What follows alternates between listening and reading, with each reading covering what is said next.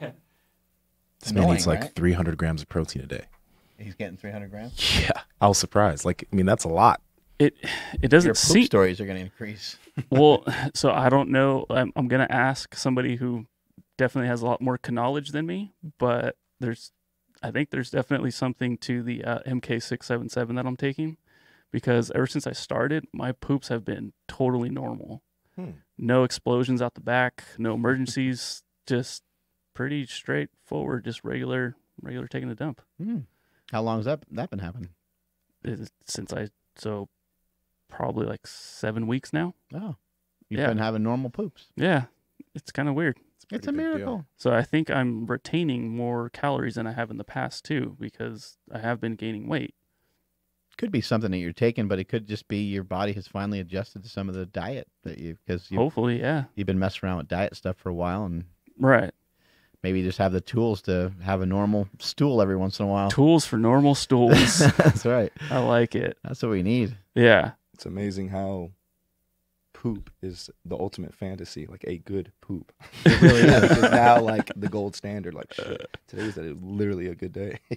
Yeah, somebody told me a while back that I don't know where it stands now, but I called it an analyzer.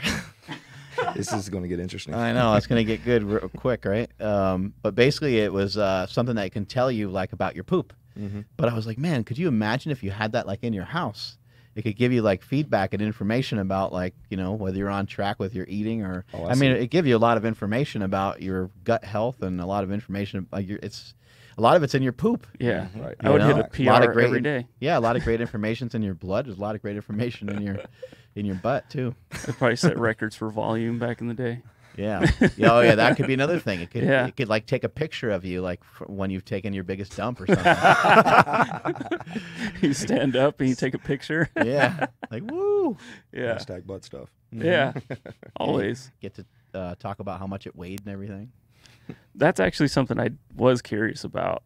Like if they could somehow implement a scale inside a toilet, like, you know, here's the base weight. I mean, it's so complicated because of the water. Oh, yeah. Well, that's what I mean, though. But like, it would always This guy's at measure it. Stanford. He could probably figure it out. Man, There's a lot of I'll be smart honest people with over you. there. There's smart people rubbing off on you. No, not at all. Oh. Like, it's all a fake. Like, I've totally faked my way into the situation. So, that's good. Do you by some odd chance know a guy named Ron Fedko? No. Who's Oh Ron? man. Can you grab the mic and just kind of aim it towards you? Oh, there you go. Boom. Yeah, There Ron. you go. Yeah. Ron Fedko. He used to be my powerlifting coach a long time ago. Yeah. And he ended up being a professor at Stanford. But there's probably a shit ton of people at Stanford, so Right. it makes sense you wouldn't run into him. But he used to be a savage powerlifter. No shit. He bench pressed 225. I saw him do it. He benched 225 for 64 reps. Jesus. He benched around 545. He competed at 220 and 198. Really? He was just super Oh. strong. I think he was squatting 7 and pulling 7. You know, he was just he was And he's brilliant. he has a PhD in like mathematics and something and some sort of specifics on mathematics. I can't remember exactly what it was. But then he actually went on to win an Academy Award because What? he took his math and he applied it to special effects, and he helped make special effects for water. Wow. And like just him and the team he worked with, the company he worked with, they won an Academy Award. It was like unbelievable. Is this like you're describing Beast from X-Men? Like, Yeah, that's what it sounds no, like. this guy's like it's not. He's twisted, you know what I mean? Right, Like he's it's not safe for him to be like out in the streets. Basically, he's like bipolar on top of all this. So Good it's for him. yeah, puts in some interesting twist into his relationships and stuff. Anyway, we got Cory Schlesinger here. Did I say it right? Close enough. Schlesing. How did we say it? Schlesinger. Schlesinger. See, I did get it right. It was close. Schlesinger. Yeah. I'm pumped up, man. I'm fired up to talk to you. Appreciate being here, man. You know, being a strength coach for basketball players, like, you know, a lot of times these really talented athletes, sometimes they don't want to get after it. You know, so I was just talking to a friend this morning, a good friend of mine for many, many years, Ben Alderman. He just recently got into working with some basketball athletes, some guys that might be picked up in an upcoming draft and stuff like that. And he said, man, I have never done this before. I've never worked with people that that don't really want to work out that much. Like they do want to work out, they do want to get better, but they don't have like this burning desire. They're going there because they're supposed to go there. They're going there because a lot of times your camp or whoever you're with is helping you get drafted, your agency rather. They're paying for you to get some of these treatments, massage therapies and different things, and they're paying for you to go train, but you don't really want to train. You're 7'3" and you dominate, and you're like, I'm good, man. I don't want to like lift. And the process of lifting, it takes a really long time to gain any strength. Do you face any of that, or is it different being at Stanford? It's easier at Stanford as far as getting the quote unquote buy-in, because these kids, they've jumped through hoops their whole life just to get into Stanford, right? And the way they think about development is, well, hard work. Right, and it doesn't matter what form hard work comes in, whether it's studying hard or playing basketball hard or lifting hard or preparing for sport hard. So at Stanford, I was able to pull off some things that I don't think I'd ever be able to pull off anywhere else. We do this methodology called microdosing. So essentially, we're in season training, and we lift 6 times a week. And it sounds crazy, right? Like, oh my gosh, your training volume's so high. But once again, it's in small little increments. And essentially, we just take one major movement and ride the hell out of it that day. And we do it before they go into their individuals and then right into team practice. So essentially, it's more of like a glorified strength warm-up, more so than anything, or a potentiation. And so how we organize it's pretty simple. We go more max effort work, obviously further away from competition. And then on game days, it's a lot more elastic and reactive. And so you can fit in a week, 6 different training sessions. If you do if you do very similar things every day, then the kid who wasn't very good at lifting weights, just from the volume, the sheer volume alone, all of a sudden motor learning, they're able to actually train really well. Yeah, they're actually good-looking weightlifters, even though they have 7'2" wingspans, because of just the sheer experience alone. In one season, if you look at it from a volume standpoint or a frequency standpoint, they've done 4 years of training than what they typically done in one season.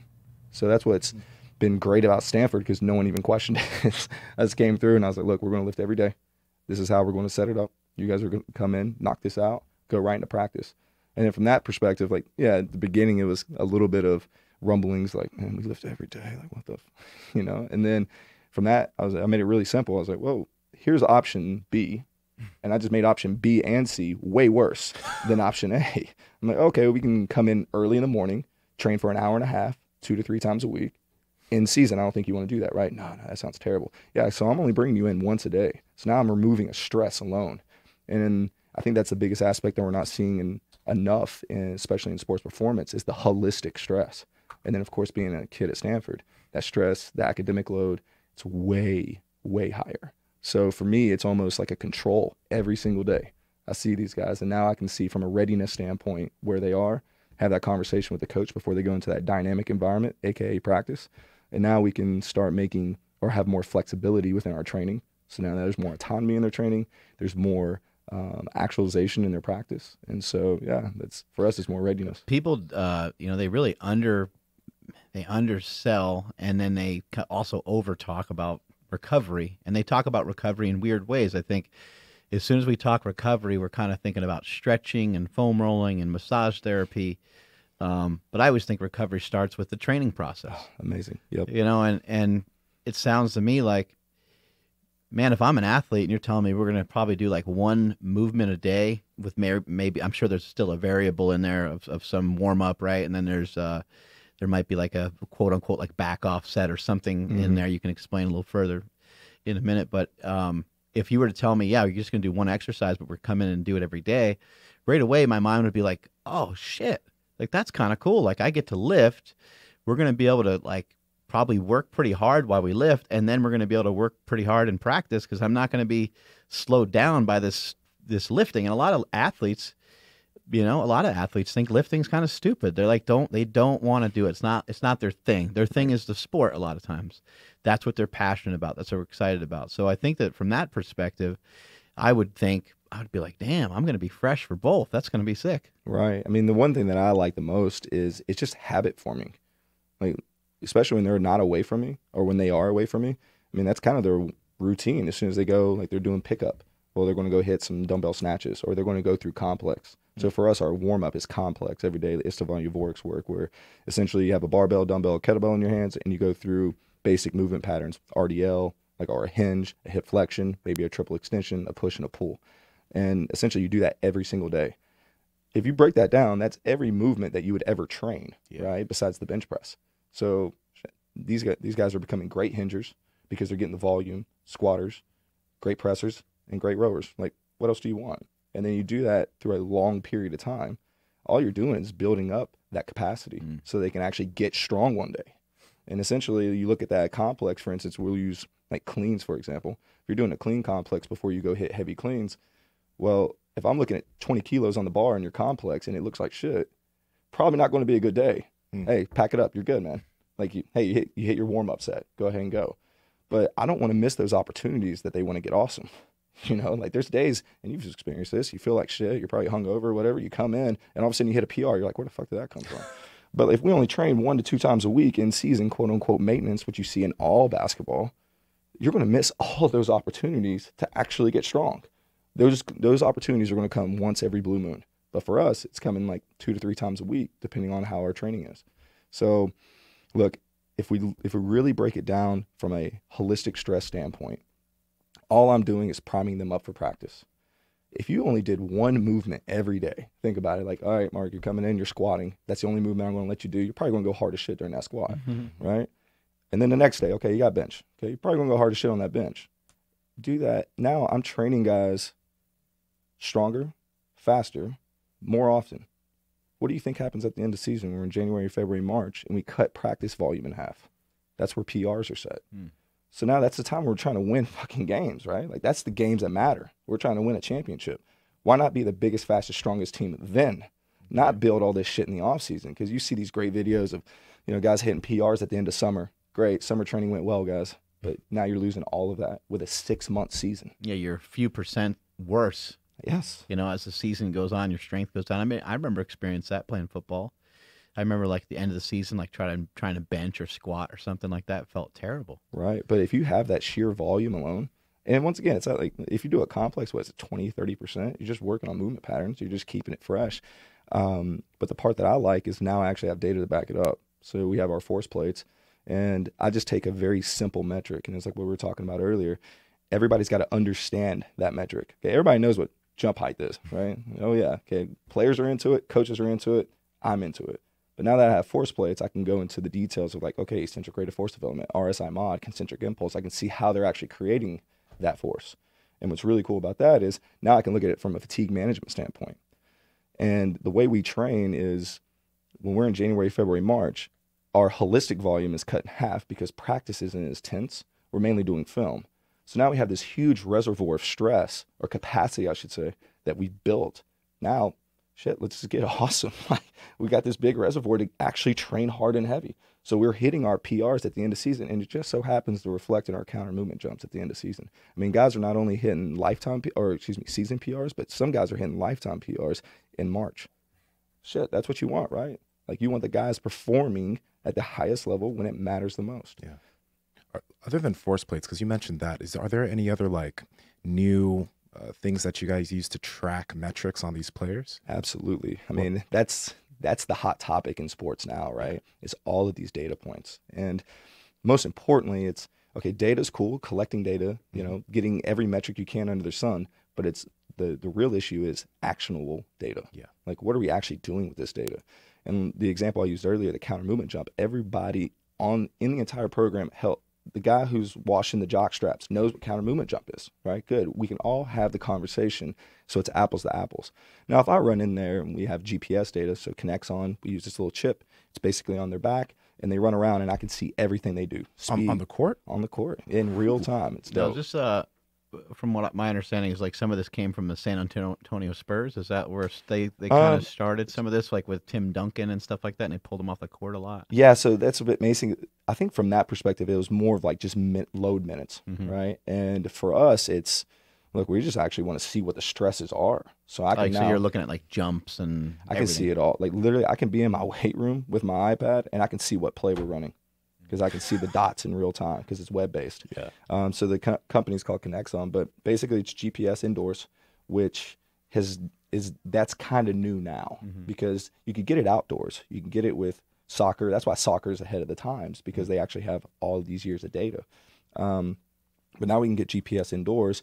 So now I can have that same apples to apples conversation with the staff. Everybody knows what speed and distance is, right? Like any asshole knows that. So I can just go, hey coach, like, or intensity.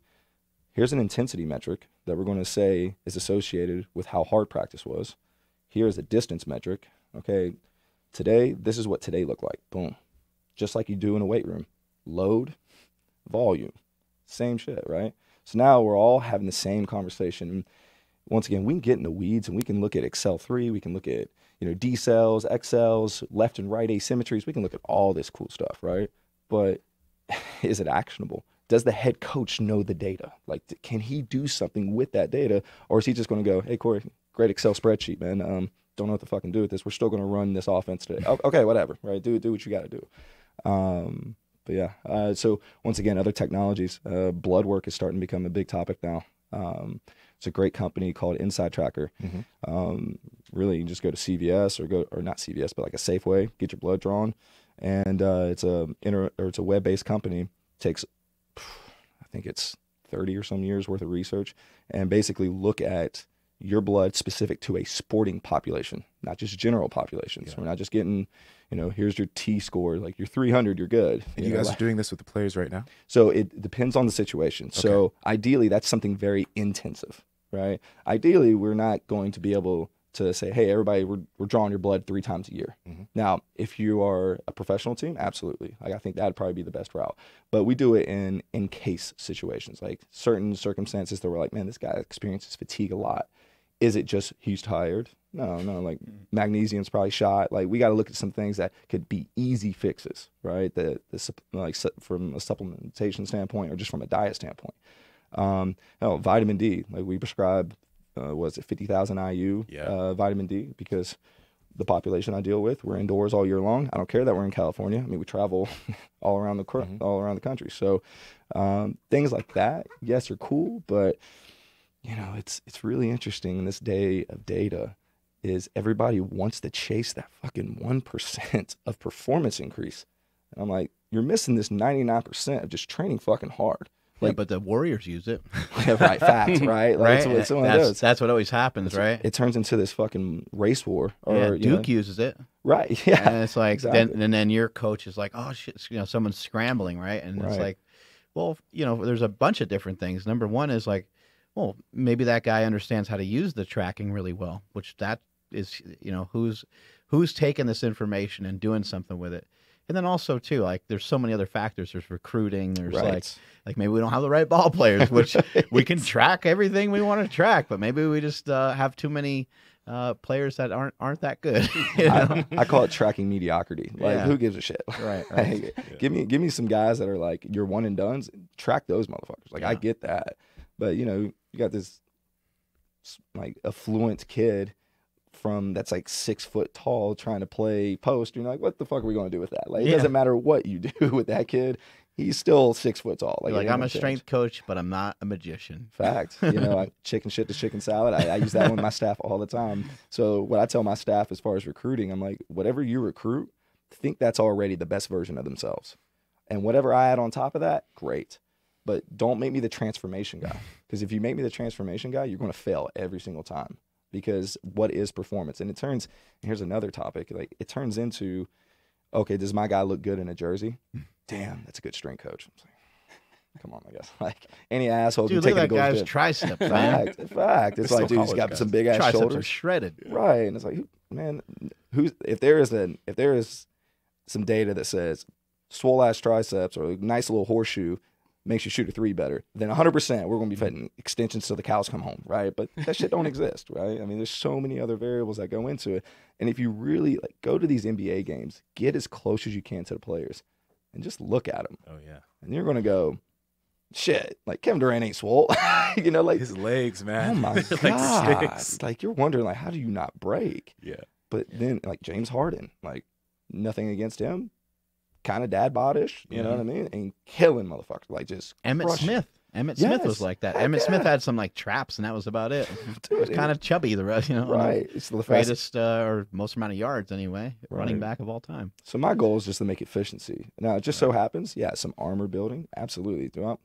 I don't want my team looking weak. Like, fuck that. Like, no, they're a reflection. Do you of me. have like a swole day, like just to play Oh, around? Do you have like bicep, tricep, blast off day or something like that? We have a swole like month, like because as soon as we come off season, the last thing I want to do is beat the shit out of joints, right? And the last thing I want to do is be on the court. It's important to let them have fun too, right? Absolutely. Play whatever music they want, and So kind of we- just have at it every once in a while. So what's cool about Stanford is like we're called the farm, right? So now we have our arm farm, right, with the Stanford logo and all that. So we have like 6 different, arm workouts. Guys just choose whatever they want to do, but I let them have the autonomy to do whatever they want because that's the shit they want to do, right? They want to look. Hey, it's tank top season year round in basketball. You feel me? Like everybody wants to have some arm There's that tech. dad Oh wow, there's Harden. Wow, That's awesome. He's like, I don't care. He's like, I don't give a shit. I'm getting paid. How A lot. often do you let your guys like choose? Because like when you Ooh. think a lot of strength coaches, right? Yeah. They're like, even when I was playing soccer, right? My strength coach, he would give us benching and squatting or whatever, right? We do that maybe 3 times a week, but we don't have choice. Right. We do this and we do this weight. Like how often do you give them choice? This is like my favorite question. You have no idea because in January, February, March, where it's time to win, that's where I give them the most autonomy. There's a neck up perspective that a lot of people miss. Like, look, don't get me wrong. We can read, super training. We can read all these books that tells us what the hell happens, right? But if the intention is not there, I don't care what French contrast method. I don't care whatever you do, you think is working. It ain't working if the kid doesn't think it's working. So for me, like, yeah, I'm gonna force you into this box of you're gonna front squat because that's gonna make you better. When that kid really wants to do like a trap bar jump, something that he feels is going to make him better. Once again, I don't even track loads. I mean, I track them at the end of the session, but I don't say you have to hit this certain load. I don't say you have to get somewhere. All I do is say, hey, here's a hip flexion pattern. You choose what hip flexion pattern you want to do. We're going to track that over time, but I don't really care what you get to. But here's the tendo speed we're going to have it at. The only thing I have control over is I want you in a quote-unquote zone. So move that shit at strength speed, speed strength, absolute velocity, relative strength, whatever we're working on that day, but you choose the pattern. That just makes sure they're not being lazy. Exactly. Yeah. And what's amazing is, look, I think I'm an okay strength coach, right? But when you're seeing counter movement jump heights increase as the season goes, it's not me prescribing loads. It's not me saying, oh man, on this day, like we hit 87% at 1.0 meters per second. No, it's not that. It's the kid said, fuck it, I get to choose that. I get to move it however I want, as fast as I want, and I get to pick the load. And then all of a sudden you just see action, right? You see, oh man, his counter movement jump height just got higher. That wasn't me. I always give them you made yourself better. I didn't do shit. I created an environment so that you can go do that shit. Now, once again, you have your shitheads every once in a while, right? So you got to earn the right for that autonomy. Yeah. Right. So my upperclassmen, basically they can be autonomous almost all year round. Well, in season, off season, fuck you. No, it's my time. Right? we're riding some horses hard, but when we're in season, I mean, you earn the right to have autonomy. You earn the right to train hard by yourself, or not by yourself, but like with your own intention, like with your own intuition, because this is the biggest fucking crime I see in strength and conditioning, especially in college, is kids leave not knowing how to train themselves. They're like, well, where's my sheet at? Like, I don't know what to do. Like I don't have my sheet. Coach, can you send me a sheet? No, motherfucker, you got to pay me now. You know what I mean? Like, that's what you generally see. But my guys, like, they send me workouts. Like, when they go home, I'm like, hey, I just need to see this at least, right? And the shit that they come up with, I mean, it's basically everything that I've already taught them. So now they actually know how to train. Man, that's skills for the rest of their life. Yeah. They take their brothers to the gym with them. Hell, I had one kid take his mom to the gym with him, right? And they're doing kettlebell complex. And I'm sitting there like, bro, you taught your mom how to do some serious swings. I was like, man, that's love right there. Like that, I can't imagine any other sport performance program that like, to me, that's the goal, right? I just created lifetime habits so you can be successful. Oh, there we go. Man, that Hey, you got this crazy. crazy thing where you throw a kettlebell back and forth. What's the deal with this thing? Man, all right, so What's that, like a 30-pound kettlebell? bro, that's 124 right there. Yeah, that's 124 kettlebell. We're flipping back and forth to each other. Now that gentleman, his name is Michael Castro Giovanni, right? He's like a journeyman, if you will. But he developed he systemized this idea of kettlebell partner passing. And I have a very, really, really dope friend. His name's Tony. But very psychedelic, if you know what I'm saying. But just unbelievable human being. And he introduced me to this probably a year and a half ago. And then, you know, I thought it was like a novel thing, right? I was like, oh, okay, meatheads, we're circus act, we're just throwing, you know, this is kind of cool. Didn't really think of it from a stress response adaptation aspect, right? And then I tore my Achilles in November, and I was like, shit, like, how am I going to reverse engineer this situation? Because the number one thing I could not do, obviously, with a torn Achilles is I could squat. I worked up to squatting, deadlifting, but I couldn't do anything dynamic. I couldn't sprint. I couldn't jump. You know, I couldn't get off the ground. So how am I going to create the same loads, the same eccentric rate of force amount, the same impulse that will allow me to, that I experience with counter movement jumps or sprinting? And I was like, holy shit, like this throwing of kettlebells back and forth to each other. And there's this unbelievable neck up aspect, the reactivity, you know, the connection with one another. Like, I mean, I can see, you know, quarterbacks and wide receivers doing this before a game because there's this heightened state, right? You can't create that heightened state with another partner before game day or right before you hit the gridiron or right before you hit the court, right? How do you create that heightened state? Because, yeah, we're throwing a 203-pound kettlebell back and forth to each other. Like, you can fuck each other up pretty quick if you ain't doing it right. Yeah. So now there's this heightened state, right? There's this focus that you wouldn't have normally that you see in a warm-up. I mean, you watch basketball warm-ups, Jesus Christ, man. They're going through, like, layup lines, like, all lackadaisical and, you know, whatever, which is, don't get me wrong, like, get loose for the game. But what truly gets you hyped or heightened sense and a focus right before tip-off? Nothing. Yeah. So to me, it's like almost like a blend of getting out of the weight room a little bit and working that neck up aspect. But yeah, for me, as far as remodeling my tendon, like Achilles tendons, like basically they're so strong they can lift a fucking car, right? So how am I going to create that kind of impulse to remodel that tendon? Because at that point, it looked like a forearm back there. Like, it was just fat. Yeah. So as soon as we started doing those throws, I mean, within 2 weeks, all of a sudden that tendon got a little thinner and a little thinner, and it just started becoming a lot more pronounced and prominent. I was like, oh, something's happening downstairs. And it's because I'm actually giving it the load to remodel properly. Yeah. How do we repair, you know, from an injury? You know, a lot of people that are listening to the show, they've had muscle tears and things of that nature, and stuff that I've learned from guys like James Smith. I used strength aerobics, Okay. I believe, which is from Vershansky, I think. Yep. And I used some eccentric loading, and I healed up fast. It worked really well for me. What are some suggestions that you have towards something like that? Man, to be honest with you, it's more of intuition than anything. Like, I didn't hire a PT. I did all my own rehab. Now, obviously, I have a little bit more of a knowledge base than your general population and understanding the human body. But, I mean, everyone knows their pain threshold. Everybody knows, like, okay, if I'm going to walk and I'm pushing off the ball on my foot, well, how do I reverse engineer that so I can do it? All right, so maybe I need to do some ISOs where I'm just, like, literally working on shifting weight to the ball of my foot. Start there. And once again, it's like, look at the end goal, reverse engineer it. And what you generally see is, like, you see in these PT clinics, it's like, all right, here's like your abduction, adduction, here's your band work, here's all this. And it's like, don't get me wrong, that shit's great. But like, if your rehab doesn't start to look like training really quick, then you're not doing rehab. You know, rehab is the initiation, right? Like, when you're doing like some isolated stuff, I get that, right? But if you really want to remodel tissue and get the nervous system to do its job and to reconnect, that shit's got to look like training really soon. Yeah, I tore my pec on a Sunday, and on Monday, James Smith said, you got to go in and bench. 100%. And I was like, I don't know if I can. He goes, yeah, of course you can. He's like, with the bar, he's like, anything's possible, you know. And so he's like, you know, put the bar on there, and then he had me do, you know, some other movements in between and stuff like that. But yeah, I mean, it worked great. And I progressively added weight, and he just kept kind of sneaking stuff in there. And before I know it, like 30% turned into like 40%. Right. And then I was like, oh my God, like I'm at 80%. And like today's going to be heavy, and I have no idea if my pec's healed or not, but here we go. And it was totally fine.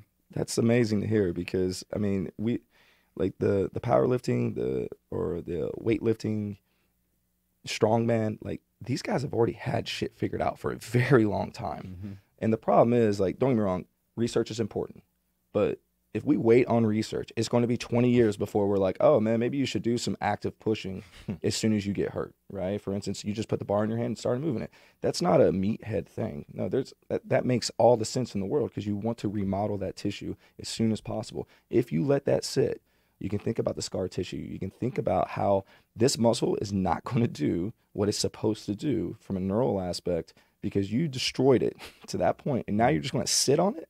Now you're just going to let it heal in that fucked up state. That's what they always tell you. Right. They always tell you not to move. It's the dumbest thing I've ever heard.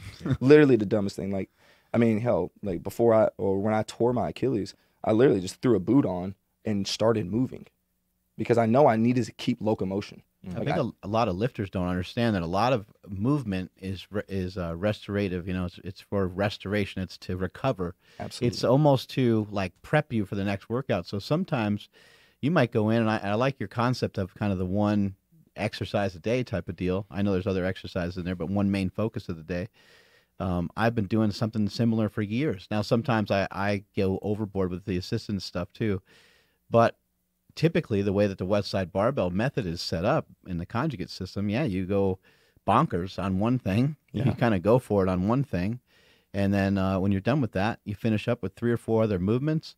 And those 3 or 4 other movements, they're meant to be done kind of passively. You're not trying to break a world record on dumbbell tricep extensions. You're just trying to get a lot of, and somebody will say, I can't do dumbbell tricep extensions. They said, yeah, of course you can. You ever try it with 5-pound dumbbells? I'm like, no. Right.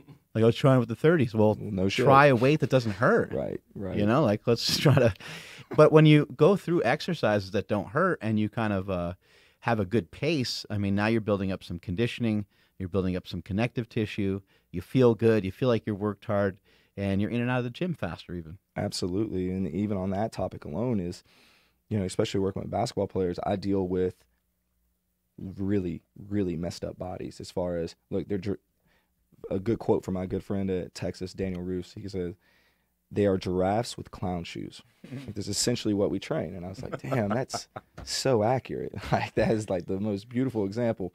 So if we want to train with that type of volume, see, you guys like that shit. It's starting to settle in now. Okay. But you got to have these regression models set in place, right? Like, don't get me wrong, cleans and snatches are amazing, right? I was a purist in the beginning. Oh my God, every one of my guys did that. Like you wouldn't believe. I think that's how I initially got quote unquote validated as a strength coach, is because I had 7-foot dudes snatching and they looked damn good, right? So in the back of my head, I'm like, yeah, man, fucking, I'm a good strength coach because I can do this shit.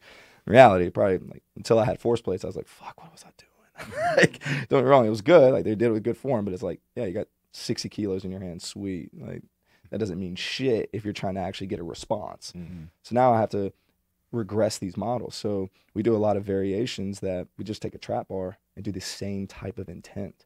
So for instance, we're all familiar with the clean. You pull it the same, you catch it the same. The only difference is you don't manipulate the bar around your body and catch it in this awkward phase, right? With this wrist extension. Yeah. So now I just hijack the system to be able to get awesome really, really fast. And these guys are moving weights like 20 to 40 kilos, like experienced lifters. They're moving 20 to 40 kilos more at a faster rate.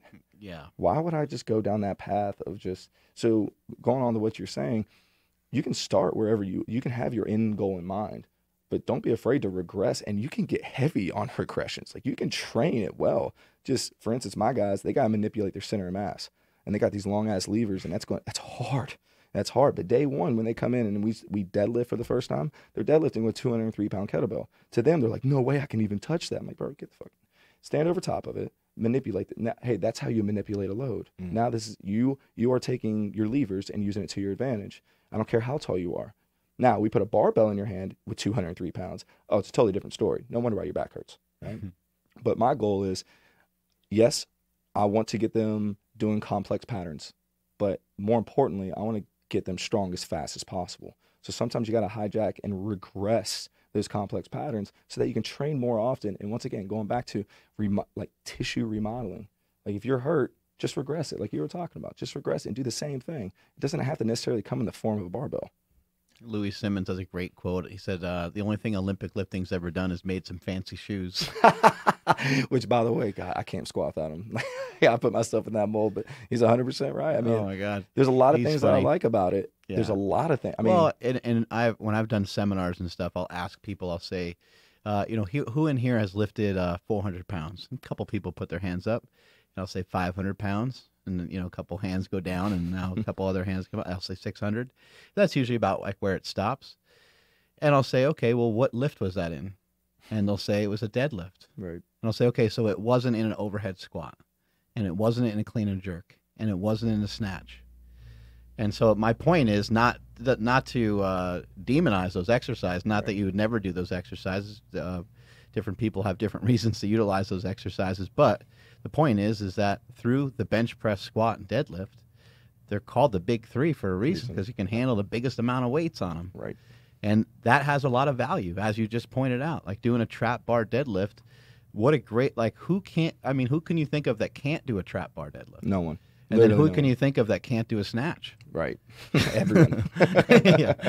Yeah, including me. All right. I mean, that's what's beautiful about the Olympic lifts, and the reason why I use them at like lower, like more extensively, not like CrossFit by any means, but like, just teaching them the movements within a complex is the motor learning is the focus and acuity to execute such a complicated movement, even though if it's at lighter weights. But for me, that's my readiness testing, right?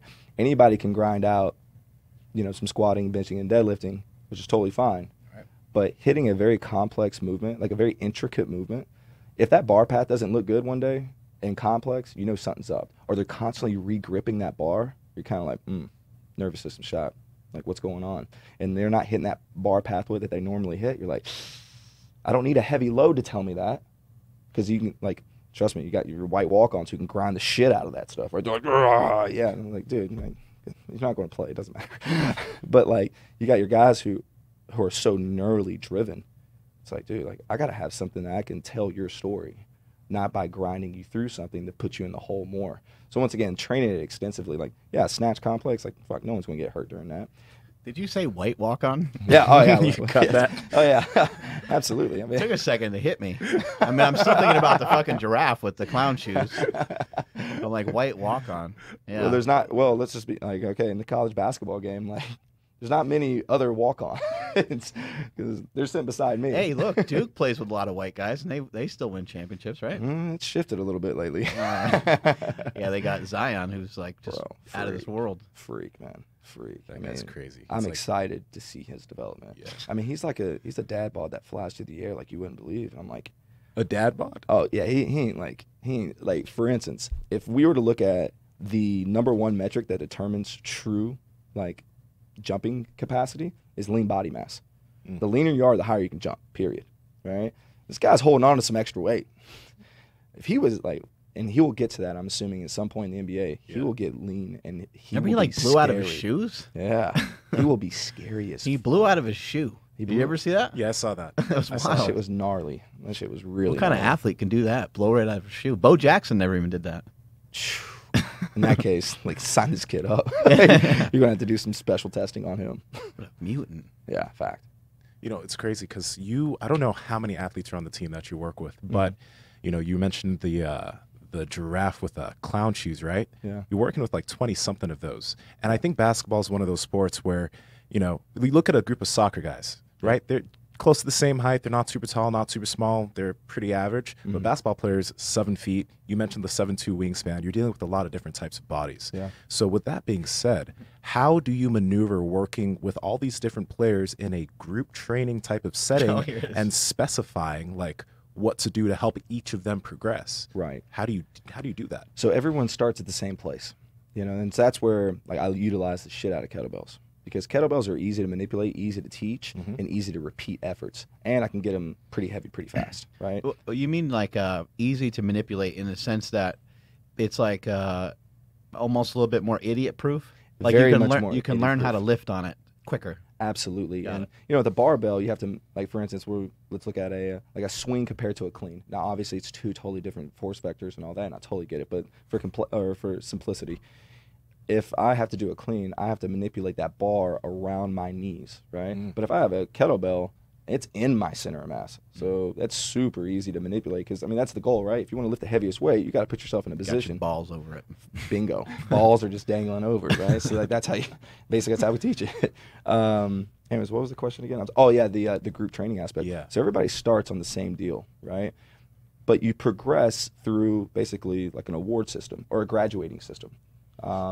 So when you come into like one of our microdosing sessions, you'll see a prescribed pattern, right? Here we're doing hip flexion. but you'll see 13 different squats, right?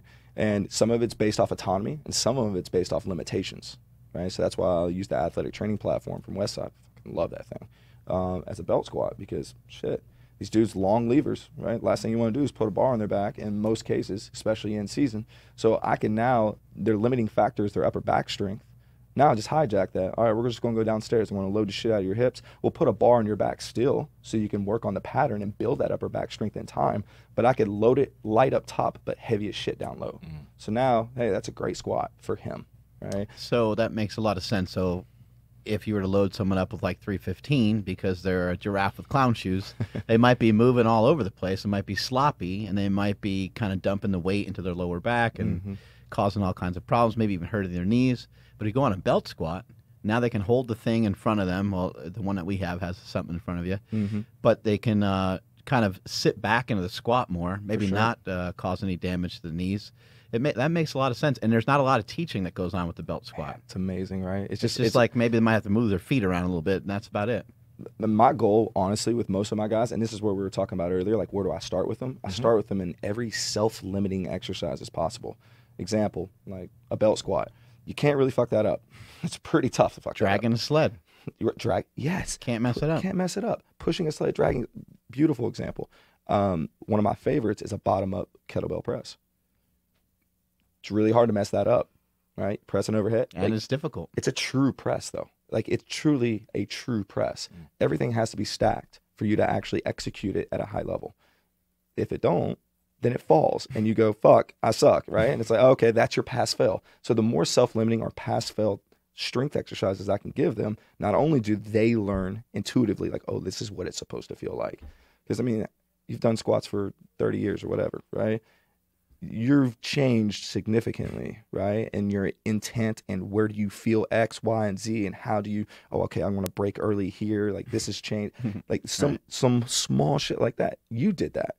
Not like a coach may have gave you a cue, but that intuitive action is like, oh man, like now you taught somebody how to train. You know, you can give somebody self-limiting exercises so they can learn from their own mistakes, opposed to me is just, all right, guys, everything's perfect. It's here. Like you can look at a perfect squat. Something can still be wrong intrinsically, 100%. But once again, I don't know that. It's a good comparison for them. Like, why do you lean to the left when you're, the guy's putting pressure on you this way, and they're like, I don't know. I've just always done it. That's the way I'm able to get enough separation to score. Right. And it's kind of like what you're saying with the squat, or with Nsima doing like jujitsu, or whatever you're practicing, and you start to learn. You start to, yes, you have a coach and you have a mentor and you got someone that's working with you, but you start to really learn it yourself. Right. And those guys are masters on the court because they've been doing it for a minimum of 10 years probably. But the weight room's not always their thing, right? And I'm so glad you brought the jiu-jitsu aspect, because that's literally where we start. I'll take everybody to the wrestling room, and we do jiu-jitsu partner training, low-level gymnastics, tumbling drills. We learn how to be a good athlete. Do you think, aside from like, what that's doing in another sense, do you think that's just building like some community? I mean, getting that close to somebody else like that is like it's a tough thing. 100%. It's a tough thing to like get over, right? Well, they're close to each other in basketball, right? You're posting up, right, and right. like, but they know that world. Right. But this is like you're kind of like, you're like fighting each other almost. So essentially, we do everything but the combative aspect, right? So for us, like I misspoke earlier. My goal is to make them better humans before I make them better basketball players or better athletes, because they suck as humans as far as from a movement profile or a physical literacy standpoint. Because man, they're 6'8" and they live in a 5'10" world. Yeah. So their hip flexors are shit. Their backs are shit. Like, and you wonder why, right? It's because of the world they live in. So now I got to basically take them through childhood development all over again. And so we start in the wrestling room, right? Shoes off. We're all in there. And we start literally from the ground up. It's like little kids beating the shit out of each other. Yes, exactly. Exactly. But like these kids, like think about it. They play basketball. They play on a hardwood surface. Right? They get knocked down to the ground a lot. Have you ever watched a basketball player fall? Oh my God, atrocious. Like there's nothing smooth about that shit at all, right? It's like someone falling down a set of stairs. It's ugly. And that's where most injuries happen. So what if I gave them the toolbox that they can actually learn some falling progressions? Now they know how to absorb the ground, not just through their feet, but they can dissipate and go through their entire body. So maybe I hit that right foot and then roll over to my left hip on my right shoulder. Boom, I'm popping back up. I'm in an athletic position, right? Just low-level tumbling tumbling.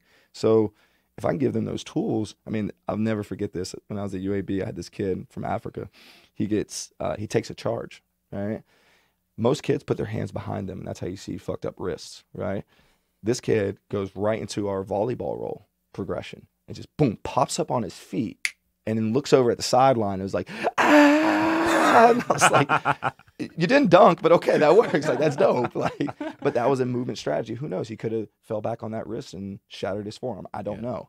But we're learning these strategies that help them be like more resilient and more durable. And it ain't necessarily through strength. It's through giving them more physical literacy to be able to basically figure it out when they're in that screwed up situation. Yeah. Oh, that's the shit I'm talking about. Oh, now they mentioned that like with kids, you know, it's really important that they do a lot of different stuff. So it sounds like you still think that that's valuable even with these guys who are a little older. I mean, some of them are still like teenage years and in their low 20s, right? Mm-hmm. But do you think it provides a lot of value for them to have them doing some other things? Well, we're in that day and age now of specializing super early in sport, right? Kids are getting stuck in AAU from the age of 12 all the way to 18 without playing any other sports. So they constantly play in this hip flexion position, never really get into true extension, and they never interact with the ground like in other sports. So, yeah, I got to make them better humans first. Like, I need to give them such a physical literacy. I have to go back in time to give them the things that they've lost through childhood development because they specialize so early. And you wonder why you're seeing these crazy injuries these days. I mean, you got guys like blowing bones out of their shin. You're like, what the like, this didn't exist back in the day, right? And that's also like footwear and some other things that we can go into later. But I mean, to me, it's like, if I was to truly develop a basketball player, I would put them on blacktop and I would put them in Chuck Taylors. And I'd say, learn how to play basketball now. Because now you have some self-limiting factors, right? Now I can't create and absorb the forces, or I can't create the forces that I cannot absorb. Because those Chuck Taylors, shit, you know, I mean, you know what I'm saying? Yeah. But you watch the crazy shoes that we wear now, as some ISO holds, look at the shoes that they wear now, and they're able to do whatever they want. I mean, they can heel strike so far outside their knee, you know, and they're wondering why they have patellar knee pain, right? Like, come on, guys, like, it's simple, right? They're striking with their heel on everything. And so if you put them in a situation where it's like, ooh, if I struck with my heel, that shit would hurt, then all of a sudden they're going to change the way they move. And they're going to be in a more favorable position to create load and absorb load. So that's what I think is like, man, let's go backwards in a lot of ways, especially in our development. Like, I threw it out there for our off season. I'm like, let's do individuals on the blacktop. You know, Cory, their knees. No. I assure you, they're not going to land hard because they're going to actually learn how to land appropriately within their sport. We can do all the shit you want in a controlled environment, in the weight room, in the wrestling room, wherever we do. But until you relate it to sport, there's not going to be that much transferability, right? So, yeah. How do you create leadership in the group? And do you sometimes use those leaders to say, hey, man, like Bell's slacking off over there, man, like Nsima, like, you know, go kick his ass, or go, you know, get him going, you know, or do you do stuff like that? That's such a, man, it's such an interesting dynamic. Little mind games in there.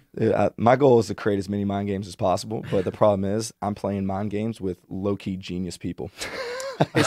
That's the hard part about being at Stanford. UAB, shit, yeah, man. I could play whatever game I wanted to. I could turn up that temperature in the room, and I could dial that in and get the response I'm looking for. Stanford, it's a little different deal. I'll quickly tell this story, and hopefully it'll give you an example. I had this one kid. He's actually in the draft or in the combine right now, probably a first-round or probably a lottery, but he's definitely a first-round draft pick. This kid comes from Orange County, awesome kid, but like super reserved, very like not your typical kid that I would say, like especially a basketball player who's super good at basketball, should be super confident walking around, like talking it, like can't make eye contact, like just didn't really develop those skills growing up, you know. And it's like he doesn't really talk, and I'm sitting there like, yo, man, like a lot of people here don't think you're into it. Like a lot of people think you don't like being here. Like, yo, like open your mouth. Like, are you okay? Like, and we developed a rapport because I had so much more time with him in the weight room than sport coaches do during the off season because of NCAA rules. So I pulled him aside one day. I'm like, yo, look, everybody thinks you got a problem, man. Like, what's good? Like, talk to me. Like, what is happening with you? Like, is there something we need to address? So what are you talking about? I'm like, dude, you don't talk. Like, talk to us. Tell us what's going on. He looked at me super perplexed. And he said this shit. He goes, Cory, man, I just don't waste words. I was like, what the you just hit me with some Socrates shit. Like he hit me with some shit. And this is an 18-year-old kid. And I was like, I waste a lot of fucking words. Like I'm wasting some right now. I'm like, damn. Wow. He hit me with some there's real a quote shit. that says, a wise man once said nothing. Yes. Fact. Let that one sit in your brain for a little while, you know what I mean? Right. And that's where I was like, you know what? Mind games, leadership, all that. You know what? This is going to have to come from the top down. This might not come from the weight room. You know, I think you're in a really cool, you're in a really unique situation because we had the guys from Brand X here. I don't know, do you know who they are? Mm-mm. They work with like, they do like kids workouts in terms of the weight room, and they help them learn how to move from a young age, right? But you know, you're dealing with a lot of guys that plays basketball, and you mentioned that they're specialized in basketball, right? So they come in. Do you see a lot of like deficiencies in this newer generation of players because of the habits that they may have? Yeah, they're playing sports, but they're also sitting down a lot. They also maybe had smartphones from when they were a kid, so they're like this all the time. Yep. Do you see anything special going on with those athletes? It's always the same story. Dorsiflexion shit, hip internal rotation shit, T-spine shit. It's all the big three, right? Every single time. Now, my posture has gotten amazing because of the environment and the ecosystem I'm in. I deal with guys that are 7 foot tall, so I'm looking up at them all day. My sternum's lifted. Like I got great posture all day long because I have to talk to these guys, right? Mm-hmm. But then I realize they're talking to me too, and they're like this, and it just makes all the sense in the world that, yeah, like you should be in those poor positions. And so once again, going back to the human aspect, we do these global patterns where it's like you see in traditional like wrestling or jiu-jitsu, like for instance, a reverse wrestler bridge, right? Where you're laying on your back and you are, so to get them into that true extension. I mean, day one, like these kids can't even get their hands to the ground and they're just laying on the ground, right? With their feet flat, and they're just trying to get their palms on the ground so they can go into that overarching bridge and reverse. Can't even get their hands there. And it makes all the sense in the world. So for me, it's not about making them a better basketball player. If I can give them the capacity to be a human, right? The things that everyone should be able to do, then their recovery gets better. Then their getting up and getting out of bed every day is better. Like their life becomes easier. So now I don't have to deal with holistic stress as much as I used to, right? And like you were saying earlier with the recovery aspect, like the best thing in the world is to have a good plan, right? Like fuck recovery, fuck like ice baths. Like don't get me wrong, those are great things, but that's a temporary hijack because you missed prescribed load. So what the hell are we talking about recovery when it should be really well thought out training? And then that comes from the practice situation too. So, but as far as like, I mean, I just had to get them to internally and externally rotate that hip. I got to get dorsiflexion like you wouldn't believe, the knee over toe, because that's where they play in, right? But they're taped and braced all year round, right? So now their foot structure or that lower leg complex is totally compromised. So they got super weak foot intrinsic strength. They don't have the range of motion, not from a stiffness perspective, or it is stiffness, but it's because of weakness. So now, I mean, basically every training session and every part of the training session, other than like squatting and cleaning and snatching, we're shoeless. Like I get them out of their shoes as much as humanly possible because shit, man, like they got to build that foot strength. If not, I mean, they're going to have the same compromise, like ankle rolls, because just because you put a cast on it doesn't make it strong, right? That's a temporary hijack. And when you do that year round, something's going to happen eventually. I hope I answered your question. No, yeah. You can almost make an argument that if someone can do a bridge like you're suggesting, or even some of these kind of basic movements that were shown as kids or used to be shown as kids, maybe they don't even show them anymore, but I could probably make an argument that you might recover from stuff a lot easier. And also sometimes, I mean, have you ever watch a football game and watch someone get like one of those cowboy collar tackles? Ooh. The guy jumps on their back and grabs the back of their jersey and yanks them down, and it just looks like they blew out both quads. Right. Well, some of those dudes get up totally fine from that. Right. But some of those guys are probably people that can go on their knees and probably, go bring their entire body back and put their arms up over their head and just rest that way, and they're comfortable in that position because they have the body to be able to do it and the mobility. Now, if something like that happened to me, I'm probably going to blow out both quads because it's like I'm really overreaching my set point of where my body can go to. it's really all about dissipating force, right? So if I can use every joint in my body to dissipate 1,000 pounds of force, let's just use that for simplicity, then each joint is probably going to get, what, 3 to 5 pounds. But if I don't have the mobility or the motor or the strategies to be able to get into some of these positions, then all of a sudden I only have 50 joints, or some, especially with my basketball players, 15 joints to dissipate that 1,000 pounds of force. So now it becomes a lot more localized pressure, and then all of a sudden, ooh, my low back, ooh, I blew up my quad, right? And you wonder where this is coming from. It's because they can't dissipate their force through their entire system appropriately. And there's rhythm and coordination and synchronization that goes with that too. So there's a lot of aspects that go into basically manipulating force. And if your hips are tight or they're not operating properly and you're doing squats and your knee kind of keeps caving in, definitely there's a possibility that your knee is going to be more sore than the next guy. Your knee is going to be more compromised, or your right quad is sore and you're not sure why. Like, why is my right butt cheek and my right quad super sore from yesterday's workout, but nothing else is? And it could just be that one simple thing. And what I always try to tell people is, when you're warming up, there's a lot of different ways you can warm up, and you can try to get yourself in different positions and stuff, and better positions. But one of the warm-ups I do is I usually go on a belt squat first. Mm-hmm. Belt squat helps me move a little bit better. I kind of wait until I can squat into a deeper position. Even if I don't do the belt squat, when we do regular squats, I'll squat the bar, I'll squat a plate.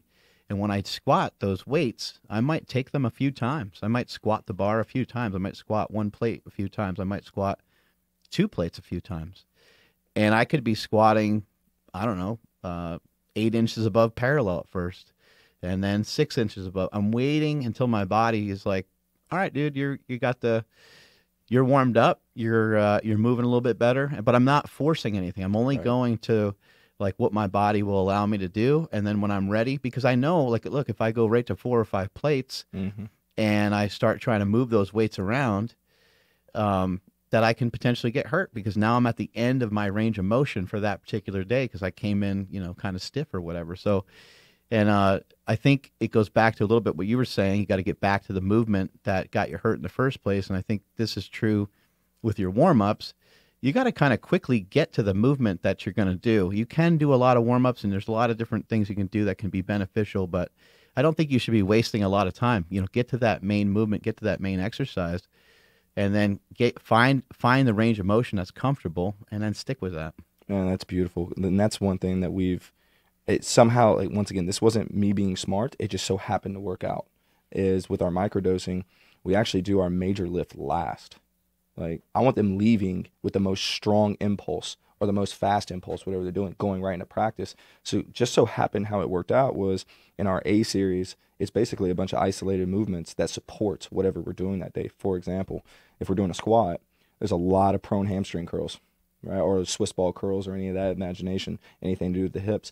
But it's when you get there, you're already, like, everything's lubed up. You're ready to rock and roll. And then you sneak the volume in early. It's kind of like we're gonna come up there and train with you. That's it, dude. Come through. This sounds like fun, dude. Hell yeah, man. I got some cool shit up there too. What you're mentioning too is this is really smart, and people, I hope they're really paying attention, because these are exercises that don't really require warm up. Right. What you're mentioning, it doesn't require any warm up. Exactly. And I think that's great. Machines are like that. I mean, even if you're just don't like to think about this shit too much, and you don't want to stretch your shoulders and do all these different things with the bands and roll on a foam roll and stuff. Right. If you don't want to do any of that stuff, or you can't figure that stuff out, hop on a machine at a gym and move around. Like, that requires zero warm up. Keep the weight super light. Do a set of 10. Rest a minute. Do another set of 10. Your body starts to get hot. Your arms start to get pumped. Your chest starts to get pumped. Move over to the bench. You're ready to go. Dude, facts. I mean, where it came from for me was I was trying to be a really bad bodybuilder when I was really young. And so I bought John Meadows Mountain Dog Training, right? And the one thing I noticed before squat days was like prone ham curls, like you wouldn't believe. And I was like, why the fuck am I going to do that? I did it. I followed it. And then I went squat, and I was like, oh my God, my squat feels amazing. Like, I just sink right down. Like, I was like, why the fuck haven't I been doing this? This just makes sense. So, and the one thing that I like too is I'm becoming a lot more machine-based as a performance guy. It's like, can't believe you just said fucking machines, bro. Like, you're training with machines? Like, you a fuck? No, I'm 100% riding that wagon because, look, they're already getting all the movements in sport. You know, like, I got to find a way to train tissue, and I got to do it in a way that doesn't compromise joints. So I'm not saying, like, that's what we stick with. But as far as, like, all your accessory work and getting the quote-unquote lubrication, if you will, so you can feel good with your big bang movements, shit, yeah. Hell yeah. Like, I wish I had more space so I could have basically a Gold's Gym in there, not only for myself, but for my guys. Yeah, you know, we talked a lot about how you're training your guys, and I'm sure we'll circle back to it. But look, man, it's important for you to be jacked. Fact. What kind of training you doing, buddy? Man, I'm a douchey, like, I'm like a really douchey, failed, like, Guido bodybuilder. Like, I'm trying my best. You're trying just to get that pump for the Jersey Shore. Exactly, man. Except for in, like, NorCal, it's, like, way easier than it is in SoCal. But for my own training, to be honest with you, it's been intuitive for the past, like, 10 years. And I've been all the way from an Olympic purist to powerlifting to bodybuilding. But bodybuilding's always kind of been there because it just makes my body feel good. It's fun. Like, fuck, I don't want to look like an asshole. So, like, you know, like, and what you see in sport more than anything, oh shit, yeah, I'm looking kind of thick right there now. But what you see in, like, what's fucking crazy is you see these strength coaches and they don't look like they picked up a bar. Oh, I know. And I was like, bro, like, I thought, how does this work? So, oh man, yeah, you caught me on a good day. So you don't like it if they know, like, maybe they apply all this stuff, but they don't do it themselves. Oh You're man, not it's a fact. Like, no, Jesus, go home. Like, the guys who don't have a fucking bar in their hand daily in some form or fashion, like, go home, man. Because what are we really doing? Like that. I'm a big fan of Coach House. I love seeing, like, Fuck his yeah, Instagram hell posts and yes. stuff. He's always doing different shit. He's always, I mean, he competed in a powerlifting meet, I think, just, I don't know, 8 months ago or something like that, you know? So my He's last 50, 51, something like that. my last competition, I did a physique show in Birmingham. Mr. Birmingham, by the way, won the city title. What's up? Literally the lowest level. I think everybody already knows that. Like, literally the lowest level of amateur bodybuilding. But for me, it's, look, like, you gotta want to live and breathe this shit. You know, like, if you just want to be the guy chasing the science and chasing the metrics, and you think you're doing something, once again, you're chasing that fucking 1% that might, I mean, it ain't gonna teeter the scales. You know, like, if you ain't training hard, why are your athletes going to train hard? Do these guys get to see you train? Oh, absolutely. I jump in all the fucking time. And you probably train more stupidly than you train them. Fact. Oh, what I do? Well, we've done the kettlebell throws, believe it or not. Yeah. So we did it in a team setting, and it went really well. But obviously, it was properly progressed, and you know, that's why it was executed at a high level. I was really surprised because obviously, you're taking an asset, right? Like, if we weren't in college, we're in pros. That's an asset, like a true asset with $1 million worth. And I'm asking to throw kettlebells back and forth with one another, and it's kind of like, are you fucking crazy, Cory? But at the same time, we're in the off season. And the last thing I want to do is have these guys running and jumping. But I want that eccentric, I want that impulse. I want to be able to train that ability to be fast and to prep it. And to be honest with you, since I've been doing that kettlebell partner passing, I look behind me and all of a sudden I'm like, oh shit, that's an ass. Like, oh wow, like, where did that come from? You know, like, oh my, Not bad. like traps, my upper back. Did like, you get an Instagram picture for us? You know, DMs later. I can send one. No, it's good. Building up those glutes. But I'm telling you, that post chain, all of a sudden I was like, holy shit, like, there's something to this. And it's almost like that Dan John with kettlebell swings, like the what the fuck effect, right? Like, Do you mess around and you experiment a lot, maybe something you've heard or something you read, and you're like, oh shit, I want to try this with my guys, but let me be dumb and let me try it first. Let me kill myself first on it. So honestly, like, I think that's where I've gotten most of my following, is because I do really crazy shit, and like, I chase like these random rabbit holes. But it's all solution based, you know, like, I'm trying to solve a problem, not just trying to get likes on the gram, you know what I'm saying? And for me, like, partner passing, that example was a solution to something. And so that's one thing that I set up with me and my interns is, like, every Wednesday we have playtime. I know it sounds kind of weird, but it's like, holy shit, Cory, what are you doing with these interns down in that closet? But What are you doing with basically, these young kids? we pick an implement and we just say go. And we just, like, for instance, like, we used some landmines one day, and then I basically, like, within my small little world of strength, broke the internet with this landmine rotational snatch. And people were like, what the fuck? Like, how does that even look? You could probably find it somewhere. But I was trying to think of a way for golfers, right? Because I trained some high-level golfers. I'm trying to find a way to do some true power work in a rotational plane. It's just not just med ball throws and shit like that, right? And so what we did is we actually set them up horizontally to the landmine, or perpendicular, I should say, and essentially go from that position into an overhead snatch. It's a regress movement pattern. It doesn't beat the hell out of their joints. Yeah, here it is right here. Boom. And you can think for a golfer how amazing that would be. But then again, you can actually relate that to almost any sport, right? I like that. That looks kind of fun. Dude, hell yeah. It looks like it takes some coordination. A lot of coordination. And you're just ripping the shit out of weights. I mean, at the end of the day, if you can rip weights and not get hurt doing it, you're probably doing something good for the system, right? Yeah, that looks But I mean, challenging. That's my intern Josh. Back at the time, he's now he was with Ram at the Kings actually for a bit. But essentially, like, once again, if you're not constantly trying to seek new solutions, then you're just going to set the same program up year after year, and nothing's going to change. And everything you do is within your ecosystem and the population that you train. The things I did when I was at Santa Clara, the things I did when I was at the OTC, at UAB, at North Carolina, now I'm at Stanford. Like, it's all changed based off my population and the environment that I got around me. One of my good friends came through. His name's Joel Smith, really sharp dude. Came to my weight room for the first time a year ago, and he just goes, "Man, this is it's like an old, like a mechanic shop." And I was like, "What do you mean?" He's like, "Dude, you got like so many different like weird tools. That's like," I'm like, "Yeah, it's inspiration. Like at any moment I can look over at the wall and see this like, oh, that would fix that." Now I just don't have a room with just your bare bones. You just got barbells, dumbbells, and it's like, okay, well, of course you only have one solution. Your toolbox is limited. I really like all these moves right here. These are great. Yes. So I played college basketball. Don't look at my stats. I sucked.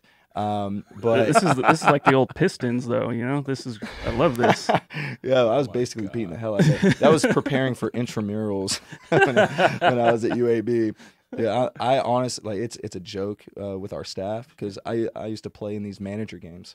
So it was the night before our actual games. We play pickup with the other team, right? And so everybody on their support staff, and sometimes assistant coaches and their managers. And I always pick up a fight every time. It's always some shit pops off. And it's because, like, dude, I'm more meatheady now. I'm not as fluid and smooth as I used to be. Like, I don't have that pop. Like, that was the only reason why I got a scholarship, was because I can actually move pretty well. And so now I just like fucking bulldozer. Like just put a shoulder in someone's chest and see what happens later. But it's, yeah, I mean, I don't know, like, training basketball is so much fun because I came from a basketball background but went meat route.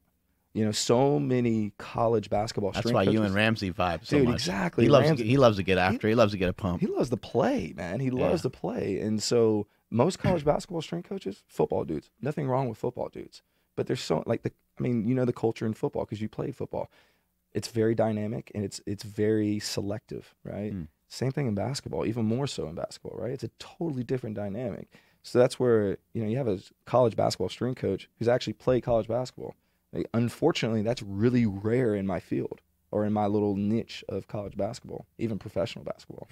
Mainly it's like some really smart dudes who publish a paper overseas training basketball, and you're like, what the fuck? You mentioned, like, kind of getting heated, and it's funny because I think that basketball just kind of brings that out in you sometimes. I mean, I remember, like, as a kid, I played every sport. I played, football and a bunch of other things, and I never really got that mad. Like, like I'd have some really good battles with somebody in front of me in football, and like it was just kind of part of the sport.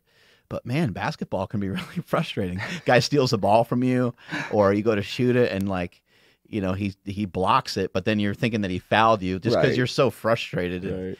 What do you think it is about that sport? There's a lot of trash talking too. Yeah, and it's really good. Yeah, a lot of shit talking. It's so much more intimate. That's what I like about basketball is, there's no helmets. So everybody sees each other's face. There's no pads and stuff. There's none of that. And it's super combative. But the real issue, or the real deal is, you never feel like it's your own skill problem. Right, it's like, right. The guy bumped, the guy freaking hacked your arm, Right. But what's cool about basketball is, like, you can go pick up basketball anytime, anywhere, at any age. Pick up football, that's a way harder to do, right? So to me, and it's an intricate skill. Like, shooting a basketball is, holy shit. That's like, if you really break it down, that shit's hard. But everybody can kind of do it. It just depends on the success rate. So even if you're a football dude who's like, fuck, you just clank the backboard, 1 out of every 30 you're going to make. So it feels like if you play, you should be able to make more than you actually can. By the way, for the record, people that play crazy defense in pickup basketball. I mean, come on, just relax, dude. No, the dudes that take Just charges, relax, bro. those are the guys you want to punch in the fucking dick. What, they do what? That take charges on you. Oh, like, yeah, what the fuck are we here for? Yeah. Like, we're here to get buckets. Like, we're not here to like take like fucking stand in front of each other. It's a low key all-star game right now. Right. No one's playing defense, dude. Yeah, you just block the lane a little bit. You swipe at the ball here and there, man. I thought we had an agreement.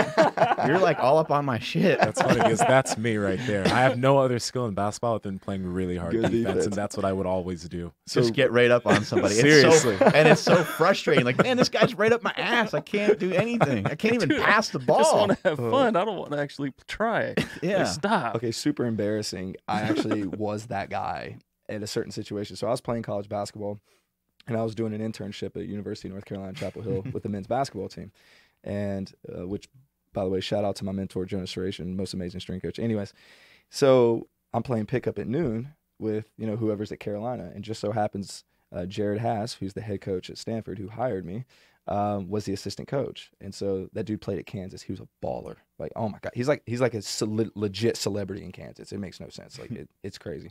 So anyways, he's the best guy out there clearly, and I'm the guy that's currently playing college basketball. So I was like, okay, we're obviously checking each other. And so I'm picking him up full court. So I'm like, he's old, so I can wear his ass down because he's going to bust my ass because he's got a really good skill set. So I got to do everything I can to wear him down. So, it's like near the end of the day, and he's coming around half court, and I'm like full court pressing this dude. Like, what? Everybody's like, God damn, man, we're going. But no, I'm trying to win. Fuck that. Like, this is a legend. He's a Hall of Famer. Like, no, I'm trying to get this dub. And he comes across me at half court, and his back goes out. Boom. Oh. And he drops down, and everybody's like, "What did you do, man?" I'm like, "I swear to God, I didn't touch him." Since that day, he has not played basketball. Oh my God. So then he calls me when I was at Santa Clara. He calls me. He's like, "Hey, Cory, do you remember me?" I was like, "Yeah, Coach Haas, of course." And he goes, "Yeah, I remember you." And I was like, "What do you?" He's like, "Well, you're the one that ended my basketball career." And I was like, "Oh shit!" I'm like, "I was really hoping you wouldn't remember that part." And he goes, "Well, how about you make it up to me and be my strength coach?" And I was like, "Bro, that's sick." So yeah, so you can fuck somebody up and hopefully get a job one day. Have you been able to get him back on the court? No. No, but he does train though. He does train, so I give him that. Damn, he probably was inspired by how hard you were working. That, or he's like, just fuck this guy. Like, I'm gonna make his life hell. I get him now. He's actually the best. Like, I don't know about, like, coaching is one thing. Like, everybody's a good coach at that level. Mm-hmm. But as far as like a human being, holy shit, like, he's one of the best human beings. What are you trying to do with yourself right now? You trying to get bigger, smaller? You're trying to lift more? What are you trying to do? Man. I mean, all of it, right? I can say all of the above, right? Yeah, like, yeah. I mean, for me, I just want to continue going down the solution specialist route. Like, I just want to continue finding solutions for whatever that is. But for me, I want to be as jacked as fucking possible. Like, I want to look awesome. I want to be able to be shirtless in the fucking, like, I want to do the things that you do. Like, that shit's dope to me. Like, why not? The older I get, why do I need to fucking move that way? I just want to look awesome. Just do this podcast shirtless. Fuck, I'm in. I'm pale as shit though. Like, that's my only issue. Like, dude, like the lighting in here, like, everybody's fucked. You're gonna have to get better lighting. Now I'm just gonna have to get a spray tan. What do you do with nutrition for your athletes? Because that can be a really hard thing to tackle. Man, great question. Now, once again, luckily I have really sharp kids. I kid you not, in the recruiting process, I have some kids who are telling me things that they're already doing nutritionally that I'm like, damn, that's pretty spot on. Like, good job. But luckily we have a really good system set for the guys to be successful. We have 2 training tables, one in the morning, one in the afternoon. We have fueling stations that are available for the guys, have access whenever they want. Most of that's like healthy-ish. Very, very healthy. Very healthy. Now in our locker room, it's not so healthy, right? Like, I saw Rice Krispie treats the other day. I was like, what the fuck, guys? I get we want them to have calories, but there's timing. Like, okay, if we do this timing right, it could work, but they're grabbing it probably at 10 o'clock at night as they're heading out the door, and I'm like, all right, sleep's going to be shit. Now, with that being said, there are certain scenarios where I've actually prescribed like intermittent fasting for certain guys, even some guys with 24-hour fasting. But it's, once again, special case scenarios. Surgery is another great deal for fasting. Like, a lot of research with Dr. James Laval. Fasting before surgery does all these great or enhances all these great growth properties that help you heal faster.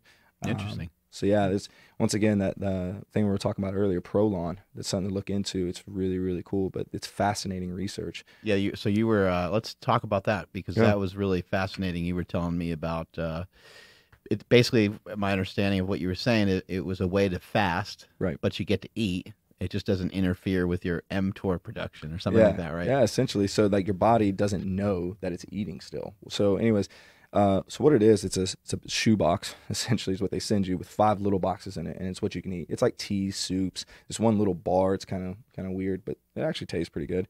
But the only reason why I'd even consider something like this is because my applied sports scientist, who's now back in the military, brilliant dude, like absolutely brilliant. He's like, Cory, I'm gonna increase your test. I'm like, sweet. Like, let me pull my pants down. Let's get this thing going. And he's like, no, not that way. I was like, oh shit, okay.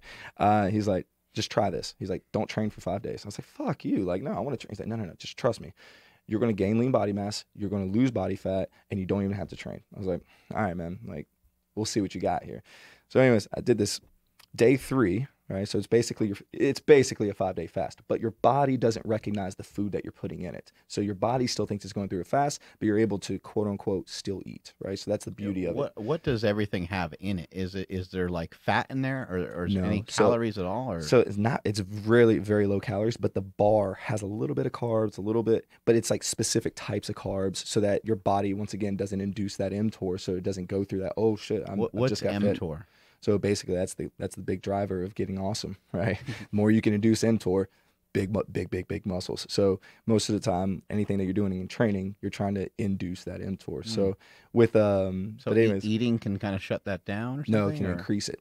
Okay. Yeah. But, so like I mean, basically your superficial like bodybuilding stuff, right? Like you have that high insulin spike, right? Anabolic, right? But anyways, I'm in day 3, and they're like, yeah, you can have a little bit of coffee, you know. It's like, cool. So I take it because I love fucking coffee. So have a little bit of coffee, and it was like jet fuel. It was the most I was mental clarity. Like, it was like, you wouldn't believe energy. Like, I'm writing this book, and I just I knocked out 20 pages like that. I was like, holy shit, this is amazing. But that's not the effect I was caring about. I was like, what about this test? Like, what about me getting awesome? Like, how did this fit into the plan? So finally I was able to refeed. So day 5 ends, I'm in day 6. Okay, I get to start eating. You know, slowly feeling better, able to start training a little bit. And then I go to bed day 9 or day 7. I go to bed, and all of a sudden it was like strong like bull. I was like, whoa, shit. Like, okay, cool. Like, all right. It didn't go away the entire fucking night. I'm sitting here like 2 o'clock in the morning. I'm waking myself up because I'm rolling over, and it's like, oh shit, it's still there. And I'm like, what the fuck is going on here? Like, it's 10. Like, I wake up at 8 o'clock the next day, and I'm like, okay, like, this is like beyond 4 hours deal. Like, I need to call a doctor, right? It's like the Viagra commercials. I was like, something's really fucking wrong here. That happened night 7, night 8, and night 9. And I'm like, okay, something happened, right? Now, my applied sports scientist, Chase, he did blood work before and after and saw some great results. Unfortunately, I didn't do the blood work to say like objectively how much, but I'm not rocking hard-ons like that for 3 nights straight, like nonstop, and not got an increase in testosterone in some form or fashion. So we did the body fat or the body comps with it, dropped 3% body fat, gained 2 pounds of muscle. I was like, yeah, that's not bad if I'm not doing shit. Yeah, it's really not bad. But you know, it was really, I mean, and then my digestion got a shit ton better. So yeah, sorry. That's crazy. 5 days. So it was 5 days of fasting. Were you hungry? Because what's in this box that keeps you? Yeah, and what's the box called? So yeah, it's called Prolon, PROLON. And I mean, the amount of research in it is overwhelming. They're using it with cancer patients for cancer research. Like, they're doing it during chemo, and they're not losing their hair. Like, it's amazing what it's doing.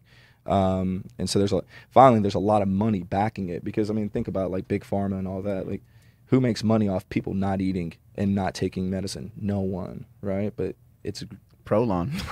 Yeah, they got a box. Bingo, Prolon. I'm sorry, what was the question? No, it's okay. Oh, okay. No, we were just shooting the shit. No, Yeah. I think it's great. I think, look, anything that's gonna promote or push towards some of these ideas, like whether someone tries a day of fasting or multiple days, it's just good to have the conversation. It's good that people are talking about these things. I know more and more people are trying intermittent fasting. I recommend it to everybody. I think everyone should try it. It is one of those things, just like any other diet or any other training program, anything you ever try, a lot of times it's not going to like work right away. Right. Now, if you're a lifter and somebody says, hey, you ever try a 5x5 program? And maybe you've been bodybuilding your whole life. Odds are the 5x5 program probably be easy, and it'll probably feel great. It probably will work for you. Same thing with diet. If you've dieted before and you've tried a bunch of different things, then you can just switch over. Someone can just recommend something to you. You can just all of a sudden jump into a carnivore diet and not have any trouble. But normally, if you're not used to these things, especially fasting, you might have a rebound. You know, you might fast for like 24 hours, and then you might eat for 48. Right. It's like coming off a bodybuilding show. Yeah. Right? Yeah. That refeed is real. Yeah. Yeah. You might have some rebound, but it doesn't mean that it's ineffective. It just means that it didn't work that great for you the first time around. You got to get used to it. Right. You know, you mentioned when he was telling you about doing the 5-day fast, he told you about increasing your test. So do you is your test on the lower end, or was there a reason for that? No, it's just he told me I can increase tests, and I'm like, shit, yeah. Like, I don't even know what that means, but I'm in. Yeah. Like, I don't know where my normal levels were at the time, but I was like, dude, anything to do that, I'm in. And did he say if this had a prolonged effect, or if it was just like right after? Very boom, cute. Very cute. But like, you think about it, you go through like a 5-day fast. I mean, Mark, you just went through a 3-day one, right? There is this, and I hate the word detox because that's not technically what happens, but it's like this cleansing of the mitochondrial cells that now you're actually optimizing whatever is going on in your ecosystem inside your body, because you're not processing all this random shit. Like, even the air we breathe, like depending on the pollutants in it, is somehow slowing down. Like, you still have to filter that in some form or fashion. So now we're not adding, 3 to 4 meals a day set at this amount of time. Yeah. Now your body's not dealing with that. It's truly being able to reset, if you will. And so for me, I was like, yeah. I mean, they recommend it once a month. Fuck that. Not doing that, because that means you can't train 5 days out of every month. I'm not doing that.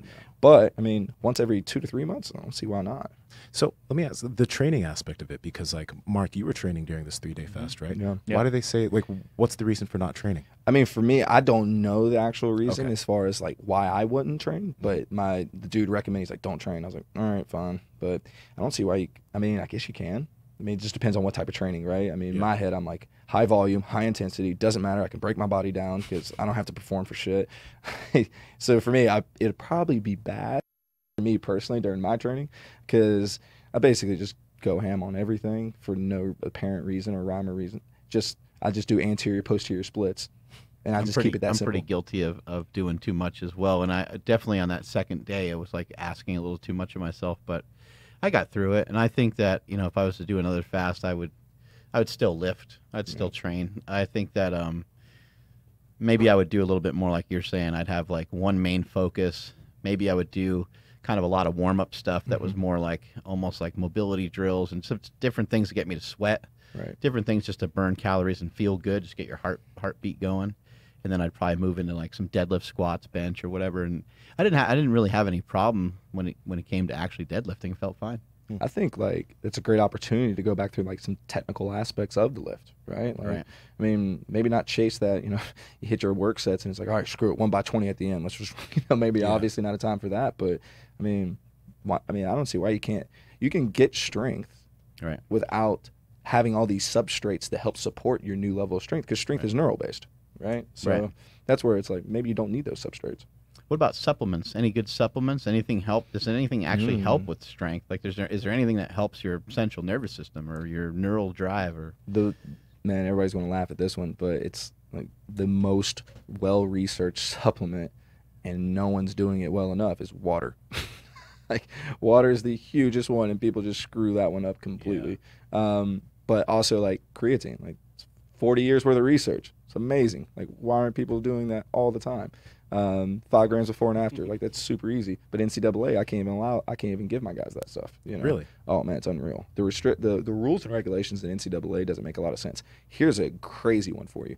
I could not give them a supplement that was I think it was a 3-to-1 carb to protein ratio. So anything like, for instance, I couldn't just give them a scoop of 100% whey protein. It had to have at least triple the carbs to go with it. And I was like, why? Like, they can just go eat a steak, or they just go eat a chicken breast. It's the same thing. Obviously there's some fat, but I'm like, that doesn't make much sense. But that was the rules and regulations. You had to have more carbs or more protein? More carbs. Yeah. Yeah, it had a 3-to-1 carb to protein. Maybe that's a muscle milk contract, Cyto milk. I mean, like, Cytosport, sorry. I mean, you look at a lot of that and you're kind of like, why? And then they finally like changed it. They're like, oh, okay, maybe not so much anymore. And it's like, man, why was that rule even set in the first place? Like, that just didn't make much sense. But yeah, as far as like, can't give the guys like, essential amino acids, can't give the guys creatine, can't give the guys you know, a lot of things that are just super, like, I can't even, no, it's changed now. Like, within the last month, I can give them fish oil. You know how long that fight was to get fish oil to our guys? Like, they're like, no, it could be dangerous. What the fuck? Like, seriously. Can you at least suggest it or no? Yeah. Yeah, oh, you can suggest whatever you want. Like, I can say ashwagandha, go. You know, Yeah. But if anybody pops, comes back on me, it's like, oh, Cory, you don't have a job no more, sweet. Right. Wait, so like they would test for certain things? So, see, that's the really sketchy part, right? Is when do they test? Who is doing the testing? Because the university can test, and then the NCAA can test. Even caffeine. Yeah. I mean, like that. So when I was interning at Carolina during, like, before or after the national championship game, Tyler Hansbrough was tested extensively for caffeine.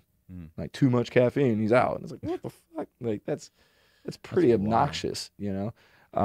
So that's like, to me, it just doesn't make much sense, you know? But now, like, I train world-renowned swimmers, and the amount of testing they do, oh my God, the blood work alone. I mean, it's like 6 times a month. And they come at random, and you have to log in all of your activities. You have to tell them where you're going to be throughout the whole month so they can surprise you at any time. I mean, it's almost criminal how they just treat these girls like they're just like cattle. And that's just but it's part of the deal, right? They're just trying to find people that won't get busted. Right. Like, let's not test the football team. Let's keep testing these 15-year-old girls. Facts, man. So it's really interesting. But then again, international competition's way different than NCAA. How do you train swimmers? That's got to be a little complicated, right? You know what? To be honest with you, I don't change anything. It just depends on their ability, right? So one of my swimmers is a freak. Like, so it's just like working with any other athlete, where you're going to kind of address like what are the main issues here? Like, what do you like to do? What do you hate to do? What are you good at? What are you bad at? Right? All these different things. I mean, the number one goal when the Team USA came to me about training them, they were basically like, look, they both don't like training. You got to help them like the training process. And I was like, easy, I'll kill that part. So my number one goal, get them to love training. Find ways to make them successful and make them successful very quick. So a lot of objective feedback to say, oh man, look how much better you got, right? And then a lot of autonomy, like, hey, do you feel like doing that? You don't? Shit, fuck that. That's a terrible idea. Why would I even suggest that? What do you want to do? You know, give them the power of like, oh man, like I'm kind of in control of this thing, opposed to someone handing me a sheet of paper and saying, go do these 14 correctives that ain't correcting shit, right? So now we're actually like training, like squatting, deadlifting. I mean, some girls are jerking, like snatching. I was like, shit, man, I couldn't imagine doing this with swimmers at one point in my career. But now I'm just like, shit, like they've evolved to do that stuff. So it's really athlete driven. Yeah, swimming seems like a kind of a hard sport, because most of the benefit that you get is literally from the sport, right? And they're always taught that. They're taught that from a really young age. My wife swam for the University of Kansas, and it's like, how do we get better? Well, we just spend more time in the pool. But there is there is a point of diminished returns at some point. You can't be in the pool all day, right? And so lifting has its value. Do you just try to make these people just stronger? Yeah, I mean, essentially, it's just make them globally stronger, but also reverse engineer what they actually do. One of my athletes, I mean, they're mainly the freestyle queen of the world, right? So I got to make sure I do everything for that shoulder complex. So certain things that I'm like, okay, if she's like her biggest or her success is in her arms, so she's got to pull like you wouldn't believe. So I utilize like some flywheel training and do some straight arm pull downs, right? Something that's kind of like it, like similar but different, right? And then some perturbations, like working on end ranges, FRC techniques, functional range and conditioning, where you're hitting these ISOs at end range, so that you can allow more capacity, so they can do whatever they do more awesome, right? Because squatting doesn't necessarily go with swimming, but with my sprinter it does, because they come off the blocks. So that blocks is everything. So it's like, oh, you're a 100-meter sprinter in my head as far as track and field goes. I'm going to train you like a 100-meter sprinter in track and field. So once again, it's just finding the commonalities, common sense more than important, and then getting them to have the intent to, want to train hard. I guess also, too, you can think maybe sometimes some athletes, some people work with, maybe they just really haven't trained their muscles in these ways before, and all of it's going to be kind of new. Right. So, like, what's wrong with just doing like a leg curl? Right. Yeah. Fact. You know what I mean, right? Fact. And then at the end of the day, once again, you got to come to an objective feedback to say, did you get better? Right. And for swimming, it's obviously the stopwatch. Yeah. Right. And then, so that's a dynamic. Well, it's not really dynamic compared to basketball, but that's the sport aspect. But what about my super controlled environment, the weight room? Well, at the end of the day, if you're more powerful in any form or fashion, or you're stronger, then more than likely you became a little bit more robust and you became a little bit more athletic. I mean, hell, one of my athletes, it's like, here, let's toss and catch, because you're just like not like watching her walk. I was like, holy shit, like chewing bubblegum and walking is a challenge for you. Like we need to, get better at that. And so once again, it goes back to that aspect we were talking about earlier, cleaning up their lifestyle. If I can make your 23 hours away from me more efficient and effective, then your training is going to be a lot more efficient and effective. On that note of making everything outside of training more effective, how do you drill in better habits into like college athletes? Because I remember like even my teammates, we'd stay up late and we'd still be able to perform the next day pretty well, where like our coach would think we're doing all right. But if we got 8 hours, I know that we'd be doing much better. So how do you get athletes to actually take that seriously? So it depends on the athlete. So number one, like the basketball team, the number one thing I'm more concerned with than anything is eating. Like these kids just don't eat. Like they go off Starburst for 3 days. And I'm like, how do you live? Like that's amazing. I know guys like that. Yeah. It's like, holy shit. And they still perform at a super high level. So I created this group. It's called the Game Train. So a group chat. And everyone, I made it competitive where it's almost like everyone's trying to one up each other on these plates. So they shoot me a photo of everything they eat. So you got 5 dudes who are just constantly competing against each other, like who's getting in the most calories, right? Now, luckily, they're all like basketball players. There's not really fat basketball players. Yeah. So let's just start with calories to begin with. And so now, okay, I'm not worried about you getting fat. Now, if I got somebody that overnight got fat, then obviously I'd have to pull them off the game train and do some other things. Mm-hmm. But now with my, in my pros, I give them this Oura ring. Have you ever seen those? I've heard of it. Yeah, big for sleep tracking. Yeah. Yes, big time. So once again, I'm not going to help them win gold medals in the weight room, but I can help them win gold medals in their ability to have the best restorative sleep possible. So once again, you got to find a way to increase value. It's not necessarily with a barbell or a dumbbell. Mm-hmm. So for them, if I can educate them on sleep hygiene and track it and say, hey, these are things that you want to do before bed. Let's see if you get more deep sleep or more REM sleep. If we can find a way to systemize that and replicate that when they travel, shit. I mean, that is going to help them win more so than me getting them quote unquote stronger. Yeah, trying to sleep on the road's tough. Oh man, the food's a little different. Everything's a little different, and even just listening to guys like Matthew Walker talk about sleeping in hotel rooms. He said you get half sleep. Right. It's like your brain just like won't allow you to like be totally rested because you're in a different environment. Yeah.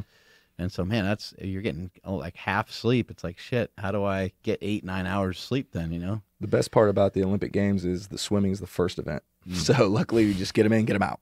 Like, hopefully you can optimize that time you're there, man. Like track and field, I think is the next, like 2 weeks later.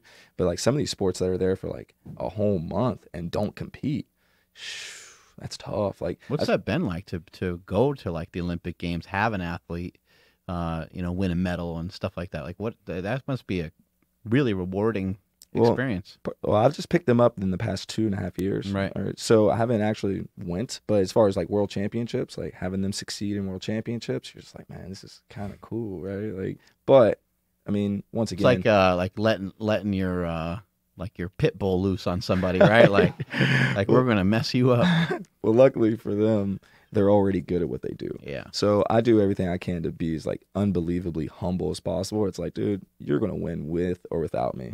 The only thing I'm going to do is try to create an environment for you to just have fun, enjoy the training process so that there's some longevity to it. And if it adds a couple of years to your career, awesome. But as far as like, oh yeah, I cut off 0.3 of a second off your 100-meter. No, don't be that guy. There's too many of those guys out there. And you're like, dude, it was a genetic freak before you got your hands on them. Like, cut that shit out.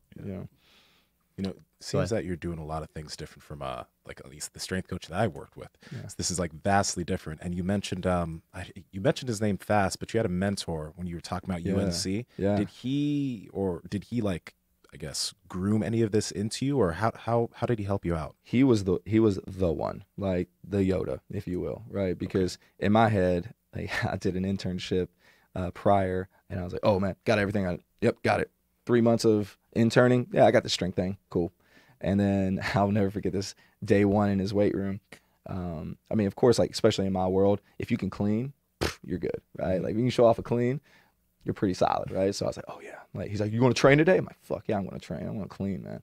If I can go up there, boom, thought I hit a great clean. He goes, what the fuck was that? And I'm like, oh, my God, I should have benched. Should have fucking benched. Fucking knew it.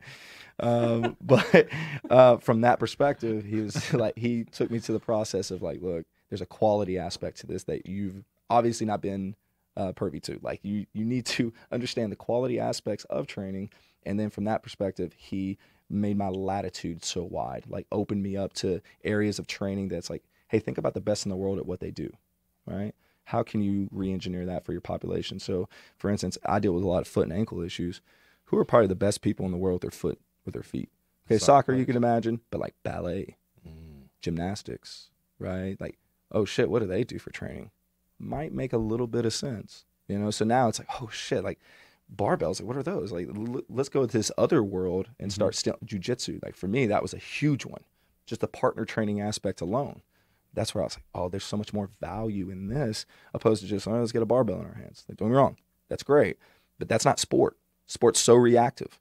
And once again, like blending iron with that reactivity, you can't just go, all right, squat, right? And then get the neck up component. That's where that kettlebell partner passing came in. Shit. Now I got best of both worlds. So I can get height and state, I can get reactivity, and I can get load that are like speeds and velocity that you see in sport. I mean, don't get me wrong, grinding out a 1 rep max on squat has benefits. Yeah. But when I looked at my microdosing data from the entire season and I looked at intuitively what the guys did, they floated around speed, strength, speed the entire season. We had small moments of max effort strength. We had a little bit more absolute velocity, but they lived in speed, strength, speed. What is that? 60 to 80%? Makes a lot of sense, right? So that's where, or 40 to 80%. It's like, makes a lot of sense. So shit, that actually was what they do in sport. And they intuitively knew that. We talked a lot about strength training so far. What about conditioning? Like, what do you do for conditioning of these athletes? You know, I think that is a thing that a lot of kind of wannabe strength coaches miss out on, is they are kind of teaching the clean and jerk and the snatch and the squat, and they're getting excited to get their athletes strong, but then the athletes aren't in great shape. And I think that I don't think you can ever be in too good a shape. Like, right. You could, increasing that conditioning. I mean, some battles are harder than others, and the fourth quarter could be more difficult against one team versus the other. So how do you get these guys in shape? The one thing I will always do is I'll always remember what it's like to be a player. That's a number one thing. Oh, is this when Isaac messed himself up? Oh, God. Oh, okay, yeah. Okay, so there's a video that's not shown with that ball hitting him upside the head. Luckily, he's a tough Australian. This is my Lithuanian. He's a little crazy. He's got the weirdest body, too. But anyways, as far as conditioning goes, I will always remember what it was like to be a player. And we did the craziest conditioning when I played at Berea College. Like, it was, obscenely ridiculous amount of volume, right? It's just a sport coach prescribing shit that he thinks works, right? But nothing ever prepared me for that first game, because there's that emotional response that will always fatigue you immediately, right? So you go one or two aspects. You go, okay, I'm going to build such a big reservoir so they can handle that, hopefully. Or I go into the sport and I build out those drills and those practice sessions to be able to truly, specifically get them into the shape that I want. Because what I want is optimization. I don't want stress for stress standpoint, because look, I'm trying to get these guys maximally strong and powerful while at the same time they got to play a 40-minute game. So you need to talk to the coach about that, right? Oh, 100%. You need to say, hey, look, here's what I think would be great to implement. It'll take a half an hour, 40 minutes, right? Right. But here's why I think we need to do it, and it's important. And then luckily for you, it sounds like he goes for it, right? And that's a great thing about my staff, man. We sit in staff meetings weekly. We go through loads. We go through, and that's what I needed, something to say what load is, and that's where that GPS data came in. And I was like, okay, like acute, we can talk acute to chronic, which is a topic in it even in itself, but probably not an important one. But more importantly, like, what's the end goal? So now I got game data. Let's reverse engineer game. Okay, we got data from a double overtime game against UCLA. Okay, that's probably our hardest situation of the year. all right, let's reverse engineer that because I want optimal conditioning. I don't want general conditioning. You know what I'm saying? Because I want them to be strong and powerful and be, or work capacity. Let's just leave it at that. Just the most optimal work capacity, opposed to just saying, all right, go run the fucking mile. Like, what the sport demands for that, right? So it's reverse engineering the actual game itself and then being able to be as efficient and effective within your sport. But like, my guys should be able to play another game after a game. The only reason why they can't is maybe the emotional stress was so much, like the heightened state, the crowd, all of that. But as far as from a physical standpoint, they should be able to play 2 games. Do you guys do anything in terms of helping athletes deal with, I guess, the mental side of things or the anxiety side of things? Because we had, Patrick McEwen was on the show. He was talking about nasal breathing and helping you relax, etc. Are there any things that you do to, I guess, help them with better breathing patterns and in that realm? The nasal breathing to me is like the easiest one to put out because everybody can do it. Yes, there's some intrinsic thing or intricate things that to optimize it, but especially in traveling, and resetting, if you will, just getting in a dark room, focus on our belly breathing, nasal breathing. But as far as like the mental aspect, we luckily have our own mental health performance coach, right? Or that's the title that we gave it from our staff. Her actual title is she's a clinical psychologist. But from that perspective, they actually have someone that's not technically associated with basketball that they can go talk to. Opposed to, like, hey, man, like, gym bro, let's try to figure this shit out. It's like, no, someone can actually, like, with some real legitimacy, help and identify, which to me is the biggest one. Like, identify certain attributes and personalities that you want. Now, unfortunately, at Stanford, the recruiting pool is very, very small. So the kids that we can actually get in there that are talented enough. So it's mainly like, find the best, get them here, and then we'll figure it out. But from that perspective, that's when it becomes a little bit more reactive, which is okay. But from the mental performance aspect, luckily we have someone on staff that can really that helps optimize that for us. Your area where you train people is a little different than the general area that they train, like the football players in and stuff, right? Yeah, so we have 4 weight rooms on campus technically. We have a really, really small track one, and then we have 2 huge ones, Annex and Arriaga. Annex is where football trains. It's a huge compound. Annex is like the size of a basketball court, but we have 36 sports. And the one thing I did not want was distractions because I know I'm going to train these guys way different than anyone else. And not in a sense of like, oh, I'm better, but in a sense of like the culture I'm trying to build, right? I'm trying to get these guys to train and lift weights every single day. Like, once again, like that's basketball. Good luck. Like, that's the one where you're like, fuck, like that's an uphill battle that you'll never get to the top, right? But if I had my own little nook and cranny that is right in the arena, that is right beside the locker room, that goes right into the training room, so it just filters right into the practice gym. Okay, now I have an environment that is logistically set up for success, and I can put the exact equipment I need in there to help train them the right way. So I have this small little closet space. I mean, it's not big at all. I mean, the ceiling's not even made for these kids. I mean, it's like a low ceiling. So like, there's only a certain area where we can do overhead work. I'm not even shitting you. So like, we have to like move some shit so they can do it. But with that being said, it's grungy. It's nasty. Like, it was basically a storage unit. And it was leftover gym equipment because it's so hard to get stuff out of Stanford. So they say, well, fuck it, let's throw it in this room. But I cleared it all out and got my own stuff in there. But what it is it's a safe place for them. I mean, these guys come in it's basically they don't go to the locker room first. They come through the weight room first and just hang out.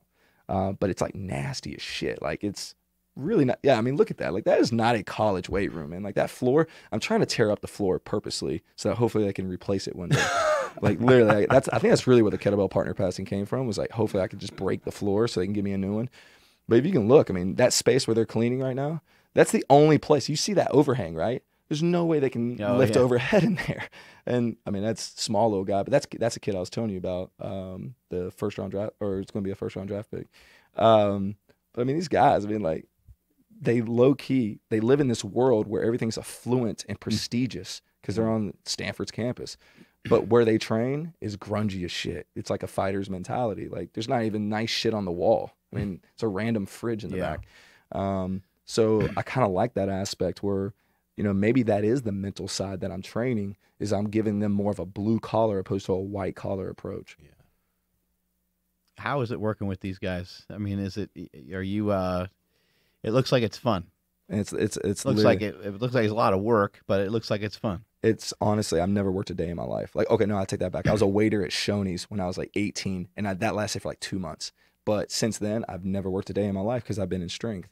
And so, especially with these kids, I mean, it's not like I'm having a conversation with a kid. I'm having a conversation. What are these movements called? These So guys are getting up off the ground like a Turkish get up almost, but just with a med ball type deal. So we call that a 90-90 get up. So if you're familiar with like a 90-90 positions for hip internal and external rotation, to me, this is a human movement. Every human should be able to get up off the ground without using their hands. Okay. And now we found a way to progress it. So we'll take this Atlas stone, which they range anywhere from 20 to 150 pounds. And then my guys who are really good, I just have them go above the head with it.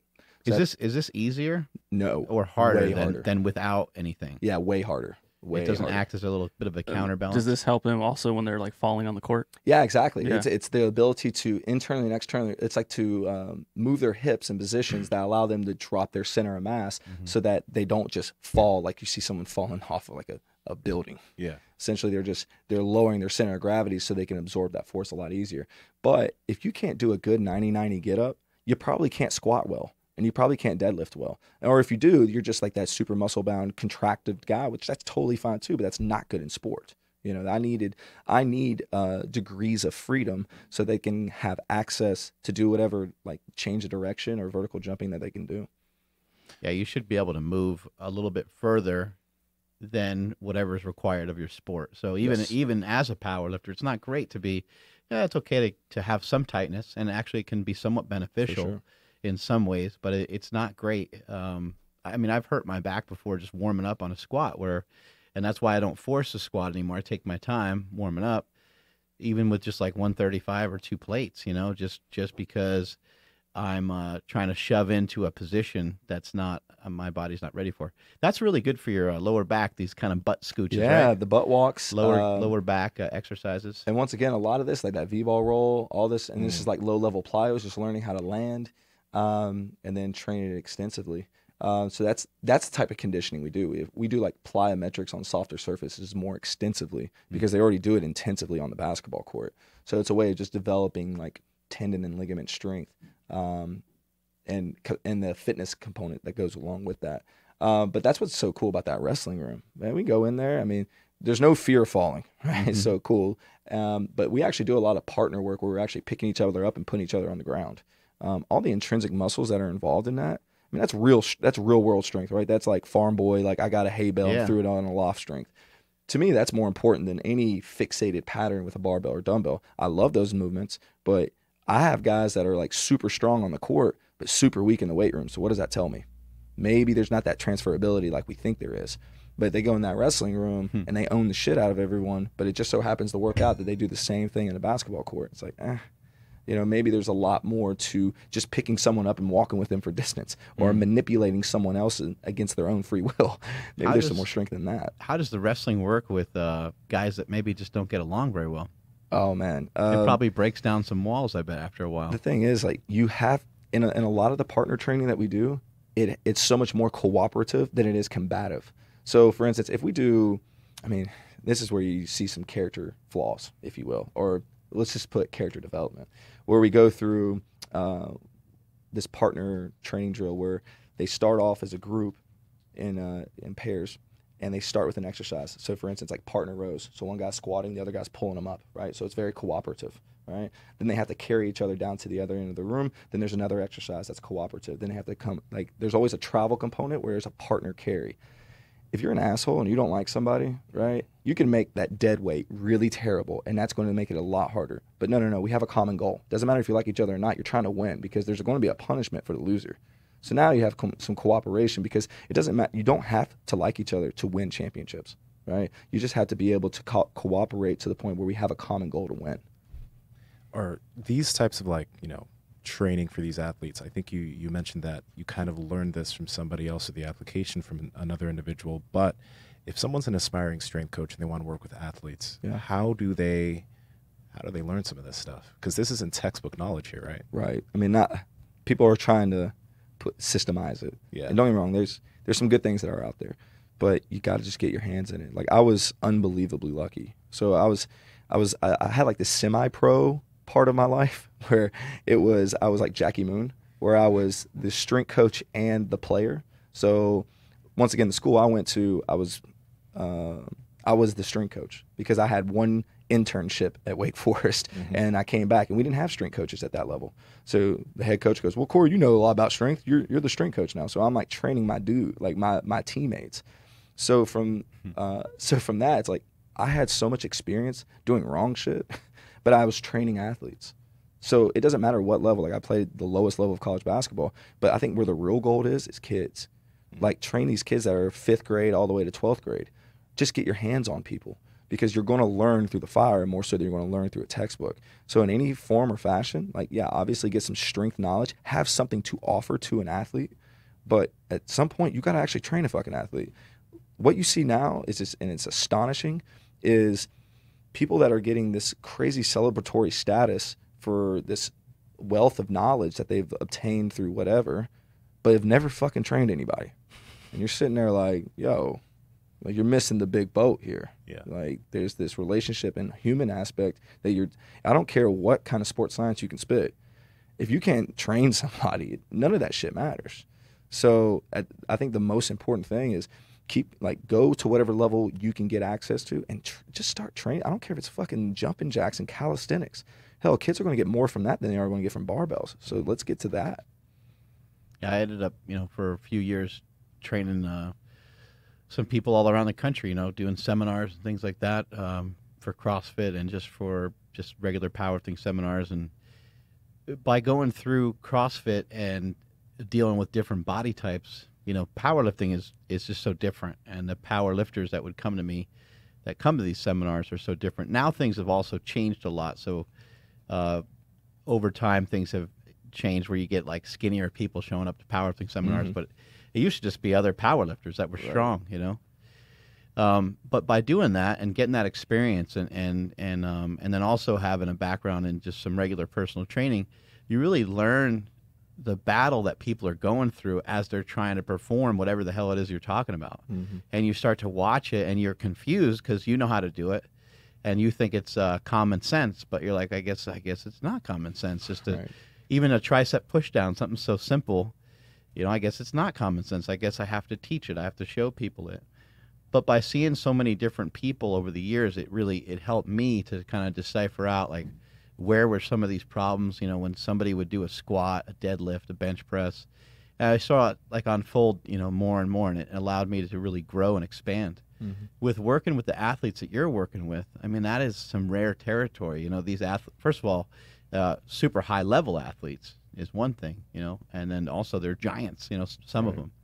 And so that must give you some insight that other coaches don't have. And then also coaching a big group like that, so you could go to a Louis Simmons and you could go to some other people that have executed well in making people strong.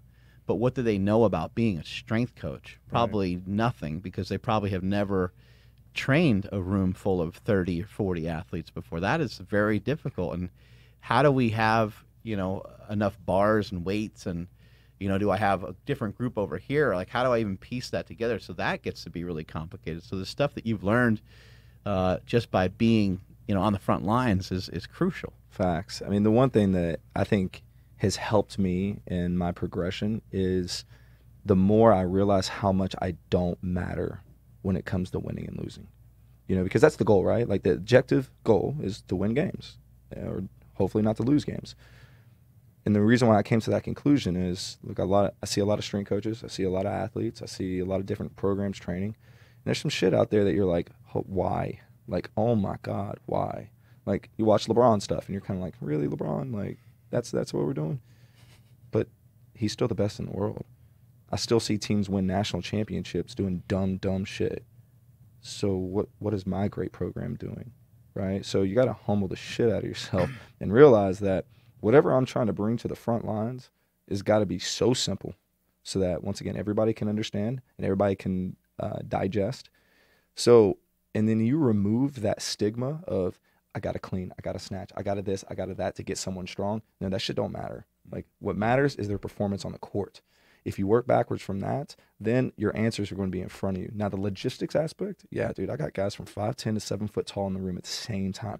How the fuck do you set that up? Especially imagine them squatting, squatting with each other. Shit. I mean, and then you think about like the room that I'm in already, right? It's really messed up. What you really come to find out is you start bucketing guys with similar issues, similar problems. I mean, I got 5'10" guys squatting with 7 foot dudes because they both have the same type of problem.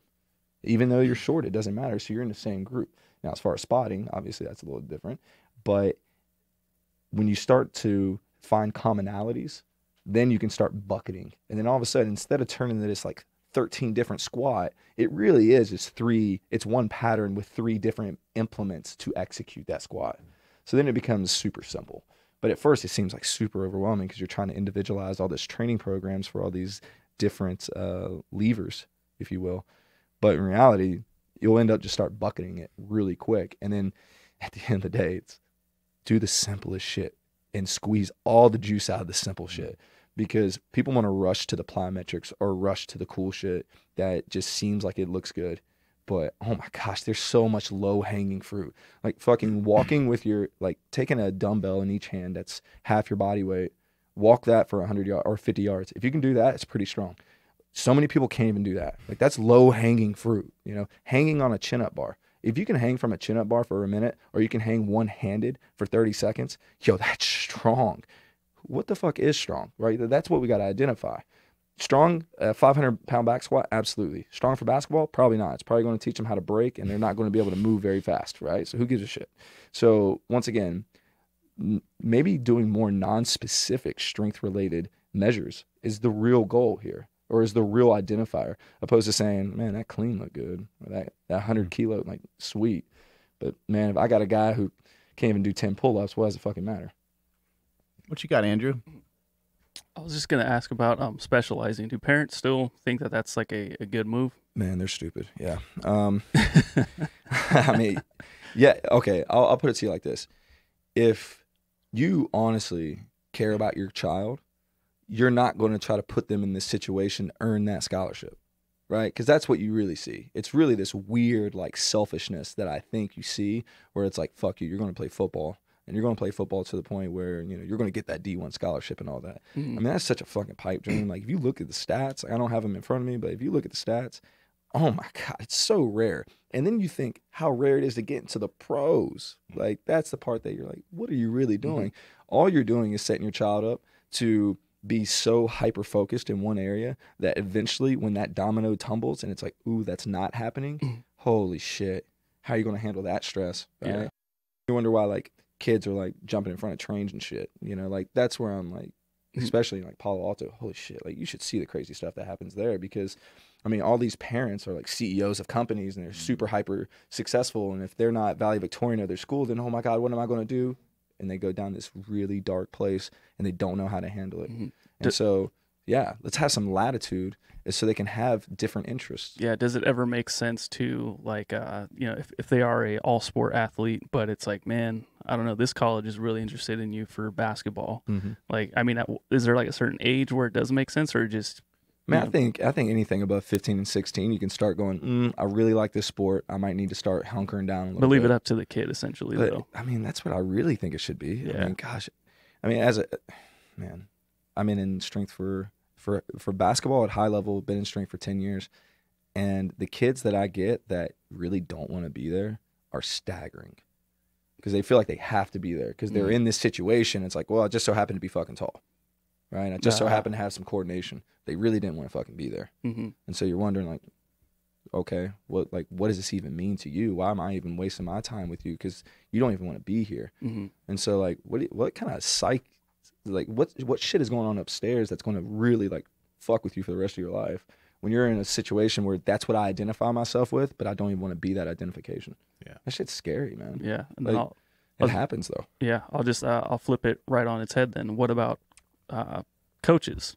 Like, does it make sense to really like focus on one area, like whether it be strength or, you know what I mean? Yeah. Okay. So as a strength coach in team sport? A team coach in general. Like, are you talking about a sport coach? Yeah. Oh, so a basketball coach? Yeah. You generally, you need to have a niche, right? If you're the all around guy, you're not good at anything. You know, so what you see in college basketball is like, okay, he's the recruiting guy. He's the guy that can get kids in. Oh, he's the offensive coordinator, right? He's the, you know, he's the individual, or he's the skill development guy. You know, like you need to have that niche. But once again, like you're trying to teach a hyper specialized area, right? But I mean, you'll see, well, college basketball is kind of crazy right now. I mean, kids' dads are getting hired on staff just so the kid goes to school there, like really crazy stuff, you know? And evidently that's okay with the NCAA. But then they're getting on everybody about paying kids. Let me get the fuck out of here. Like, that's shit that's kind of wild to me.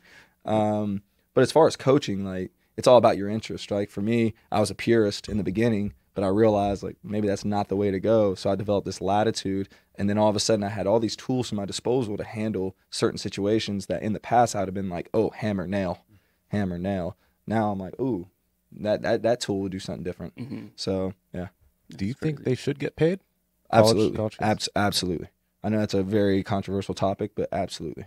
Now, when that happens, I'm probably fucked. Like 100%, like it's going to be bad news for me. But I mean, these kids, like it's 20-hour work weeks, you know, like what other kid that works a 20-hour work week at college or in college doesn't get paid? No one. I mean, oh, you get that free education. I get that. Don't get me wrong. That's important too. But if we're really thinking about this, like Stanford, I could say that. Stanford, that kid, that 20-hour work week's worth that degree, 110%. But if you go to, you know, low major, mid-major school in bumfuck Louisiana or whatever, and you get that communications degree and you can't even fucking write a sentence by the time you leave, who used who? Yeah. Right? And that's where when I bring kids, or when I was in other schools and other situations, my real goal, my real impact was getting them on board with, okay, they're taking advantage of you. Like we're all riding on you. You need to ride us. Like you need to find a way to get yourself in a situation. Because when I went to school, I was at Berea College, the smallest school ever for basketball. Like literally NAI. I didn't even know what the fuck NAI was until I got there. I was like, oh, this is NCAA Division 5, right? And no, that's not how it works. Like, oh shit. But when I got there in my first summer, I was like, oh shit, okay, I'm not playing in the NBA. Got that one done. But I had guys on my team that still thought they're going to play in the NBA year 4.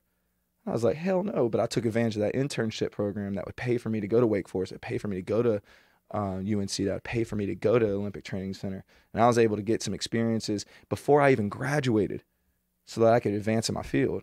Shit, that's what all these kids should do. I'm telling you, these kids at Stanford, amazing. They got internships at Tesla, internships at Nike. I mean, they're doing big shit. I got a kid doing stem cell research, like literally presented on it in DC last week. Wow. I'm sitting there like, bro, like come talk to me because I need to learn. Like you're an amazing human being, but that's not everywhere. Like that's like 1 or 2 schools that are really doing that you can truly take advantage of that. And that's where I'm like, yeah, kids should get paid then. Yeah. Do you go to all the games and stuff? Oh yeah. So I see the kids more than the play. Even travel and stuff? Yeah. So I'm with them more than any other staff member because obviously I travel, recovery, regeneration, whatever that means. Warm-ups, cool-downs, obviously the training aspect, sit on the bench. I mean, basically I'm a nutritionist on the road, like all that stuff, like setting up meals. So the applied sports science, all that stuff. So yeah, that part's cool because you always want to feel like you're a part of something, you know, and the more value you can bring to that situation, the more you're like, okay, I'm really helping the cause. And you're just helping with any and everything too, right? Oh, facts. Like shit, I'm throwing on luggage on the bus. Somebody needs a Gatorade and you run to the store and you get some or whatever the hell the case is. 100%, man. I'm like, you're basically a utility man on the road, which is fucking awesome. I love that because I'm helping people. Like that's what we're all in this for. At least I hope. Like we're here to help people. I don't care if I got to clip a fucking toenail or like or bench press. Like anything that I could do to help. Oh, this shit was crazy. Buzzer beater. Boom. This is where I almost slip and ate shit. I was gonna say that's you in that burgundy joint. Yeah. Now my suit game's really strong. Skirt. Man, see that athleticism though? It didn't fall. But I almost ate shit. You can see my pinhead right there. But yeah, that was crazy. Damn, good coaching, man.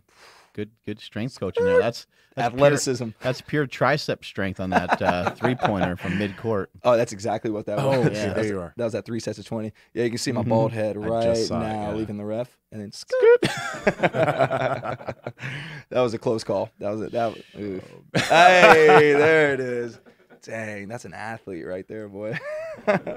That's why you needed surgery. You just pop. Man, no, luckily that wasn't. Oh my God, if that was the case, that would have been really ugly. I've seen that happen before. Actually, it's been like national television where coaches are like blowing out their Achilles on the sideline. I'm like, oh man, it happened to a head coach at Georgia State when he was there. But yeah, fun times though, man. Do you have like any type of athletes that you really, really enjoy working with? Like sometimes when someone wants to work with me and they're like really strong, they're not receptive to any type of change. Right. You know what I mean? Right. Do you like, what's your favorite and least favorite type of athlete to work with? Okay, so great example here. Those 2 swimmers I was talking about. One is the attention span of like a fly, right? Like just all over the place. That's my favorite because it really takes coaching to get them, because they have all the energy. They might have all the attributes to make them really good, but they don't have the steering wheel to keep them on the road. And that's where I'm like, okay, this is coaching, right? Now I'm steering talent. Like I'm helping them drive that. The other, it's more like everything's okay. Like, hey, what do you want to do today? Okay. No, that's not a response. Like, how do you feel today? Oh, okay. Like, did that hurt? Okay. It's like, no, I need some feedback. Like, let me know what's going on.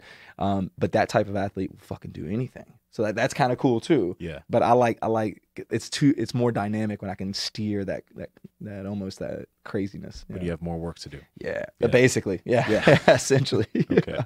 Yeah. Great question. Yeah. Okay, anything else over there, Andrew? No, that's everything. I mean, well, I guess if we were to pay, student athletes, like, Ooh, shit. yeah, I mean, Yeah. because it is tough, right? But like, would there be like a pay scale, or is it just if you're on the team, then you're gonna make X amount? Like, I think it's revenue sports are the only ones that get paid. Because I'm sorry, if you're not bringing in revenue, why would you get paid? Like if you're the fencing team, why would you get paid? Like if it's football and basketball that's help supporting you, like why the hell would you benefit from it? But when you see images and details and all that, I think when the kid leaves, whatever's made from that, he gets a percentage. But as far as like, I think there should be a standardized pay, no matter who you are. Like if you're a scholarship athlete, this is what you get paid from basketball and football. But if all of a sudden you that number 5 jersey is selling X amount, when you leave, or your image is shown on commercials and Pac-12 Network and all that stuff, I think you get slid something when you leave, and that's your way into professionalism, right? But that's where I think that's a healthy balance. But once again, like there's probably way better means and methods. I'm just the meathead in the closet, not the logistics guy. But I think that's a fair way. But I guarantee someone has a better strategy than I do. yeah. But at least it's kind of sparked the conversation, right? For sure. Yeah. And then when that happens, it's going to get really interesting. Yeah, man. Yes. Holy shit. Who's the biggest mutant you ever worked with? I had this guy. His name's Reed Travis. Dude he transferred to Kentucky last year. He's 6'8", 256, lean as shit, like super lean, unbelievably contractile, right? Not elastic, but contractile, right? Made to lift weights. And when I first met him, I mean, I looked at him and immediately I was like, oh my God, finally I'm gonna have some validation. I'm just gonna have this guy do like 3 sets of 20 on curls, and immediately I'm gonna look like the best strength coach in the world. And then I realized that's him. Yeah. Oh yeah. Yeah. He's a specimen. Great. He's an unbelievable, like neck up too. He's really special. Wow. But when I watched him move, I immediately told him like, yeah, bro, like you're not going to pick up a weight for a while. And he looked at me with the biggest smile. And I was like, what the fuck? I didn't expect that. I figured you just want to get awesome. And he's like, nah, man, everybody wants to make me strong because I can get strong. I'm already strong. I want to be a better basketball. I was like, oh shit, man, dope. So like we developed this immediate attraction. Like we had a great relationship from day one. But he's a freak. Now I will say this, the biggest like performance freak I got is one of my swimmers. Now ask Ram, because I asked him last night, the strength coach for the Sacramento Kings. They have the same force plate technology we have. Counter movement jump. I was like, what's your average on the NBA roster, right? He's like 18.1, which that doesn't sound high, but that's hands on hips. You're not approaching, it's just a true counter movement jump. Like it's not using the arms. It's not using all this momentum to help you gain like 41 inches, like on a swipe, but it's a true measure of straight power. And he's like, yeah, 18. And I'm like, okay. So my gold medal athlete just did a 18.1 and she's a chick. Right. And I was like, he's like, what the, no. And I was like, yeah. Like that to me is probably the most raw power I've ever seen in a human that I've been associated with. So yeah, she's freaky. I always love hearing about the mutants because there's just like these outliers, right? These people that you train, you work with, and they gain some weight on their, bench and squat and deadlift and stuff, and like that's really cool. But it's always interesting. There's these people that they touch a weight and they gain 30 pounds, right? And just shit just goes bonkers for them, and it's just rare, right? I wish we knew more about some of that stuff. Like I wish we knew more about what went into some of these kind of mutants that walk around, and people that have won gold medals, people that have won Mr. Olympia competitions and various things like that. Because even with performance enhancing drugs, it's just so rare. Like there's like, I don't even know what the number would be, but it's so rare to be like a Jay Cutler or a Phil right. Heath or and even just to be like one of these, to be like a LeBron James. Like what the hell? Like it's genetics obviously, right. Coming into play, environment, and there's their mindset and a lot of things coming all together. Or like Shaq. Right. What the fuck planet is Shaq from? Well, it's so funny you bring up PEDs because people automatically associate, like, especially when you think of like IFBB pro bodybuilders, and you're like, bro, like Jersey Shore douchebag is taking the same shit. Like, come on, like there's a genetic component. He has 100 pounds less. Right, exactly. And you're like, come on, man, like don't throw the PED thing on them. Like that's bullshit. Like at the end of the day, it's still a lot of talent, a lot of genetics, and a shitload of fucking hard work to get to that. So that's one thing you see, especially in my field. It's like, oh, he ran fast because he took some shit. It's like, dude, okay. Like you still got to earn that shit. Like, and a lot of it's gifted too. Who are some of your favorite like mentors? What in the strength and conditioning world, like strength coaches? Like who do you follow? Are there some certain books that you've read that you really liked and things like that? Yeah, I mean my mentor, Jonas Saracen, it's a fucking amazing human being. He's by far who I lean on the most. He's the only reason why I'm somewhat relevant in this field, because he gave me my shot, right? He gave me the opportunity to work for free for him and be able to foster some of his knowledge, and he's been able to direct me from there. But people that I really like look up to and respect and able to talk to a lot, Jordan Shallow, big friend of mine recently, the muscle doc. God, so smart. He's in the area, isn't he? Yeah, so he's actually like a nomad. Like he travels all over the place. I think we've communicated with him a little bit before. We were working on getting him here. He's quite intellectual. Like it's when you see that type of intelligence and brawn together, you're just like, whoa, shit. Jordan Shallow, right? Jordan Shallow, yeah. And him and Ben Pekulski do a lot of work together. They do like all these tours. I was on Ben's podcast. Like, he's brilliant too. Good God, he's on a different level. But like as far as like mentors, people that they're not really mentors, but I just from afar I just admire, like Buddy Morris. Like I mean, gosh, like I've never even talked to the guy, but I watch old YouTube videos of him at Pittsburgh. He was Coach X, right? For a while, yeah. On Elite. Yeah. I used to read all those forums, and I was like, oh man, like man, he's someone I really. That stuff really was respect. Fun back in the day. The Elite FTS forums and stuff like that. It was literally the site I went to every day. So I'm at Campbell University in Bowies Creek, North Carolina, and I was seriously like, that was my major source of information. Was I just go to Elite. And what's new on Elite today? And I would follow all the athletes' logs and what do they do for training today? And that's what I'm going to do.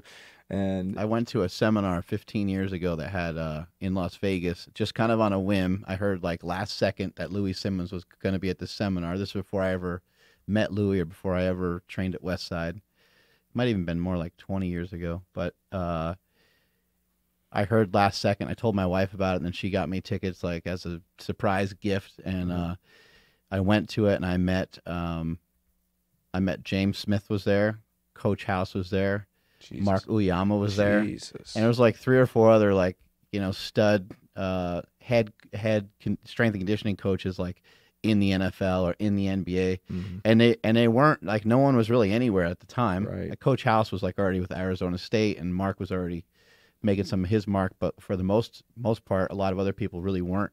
Got them in their infancy, man. Yeah, weren't anywhere, and we always talk about that, and we're like, it was at like the Bellagio, and Coach House is like, he goes, yeah, it was at the Bellagio, but we were in like some garage or something. He's like, I don't even know if anybody knew that seminar was going on. I was like, yeah, I know, it was crazy, but well, I remember Elite. really cool. They gave me this really cool opportunity. So I want to make sure I got this right. Matt Rhodes, Vincent DeZenzo, and Jim Windler. Yeah. They held this like learn to train seminar or whatever it was up in Pittsburgh, and they did it. One guy like couldn't make it, but he already paid for it. He's like, just use it as a scholarship for somebody.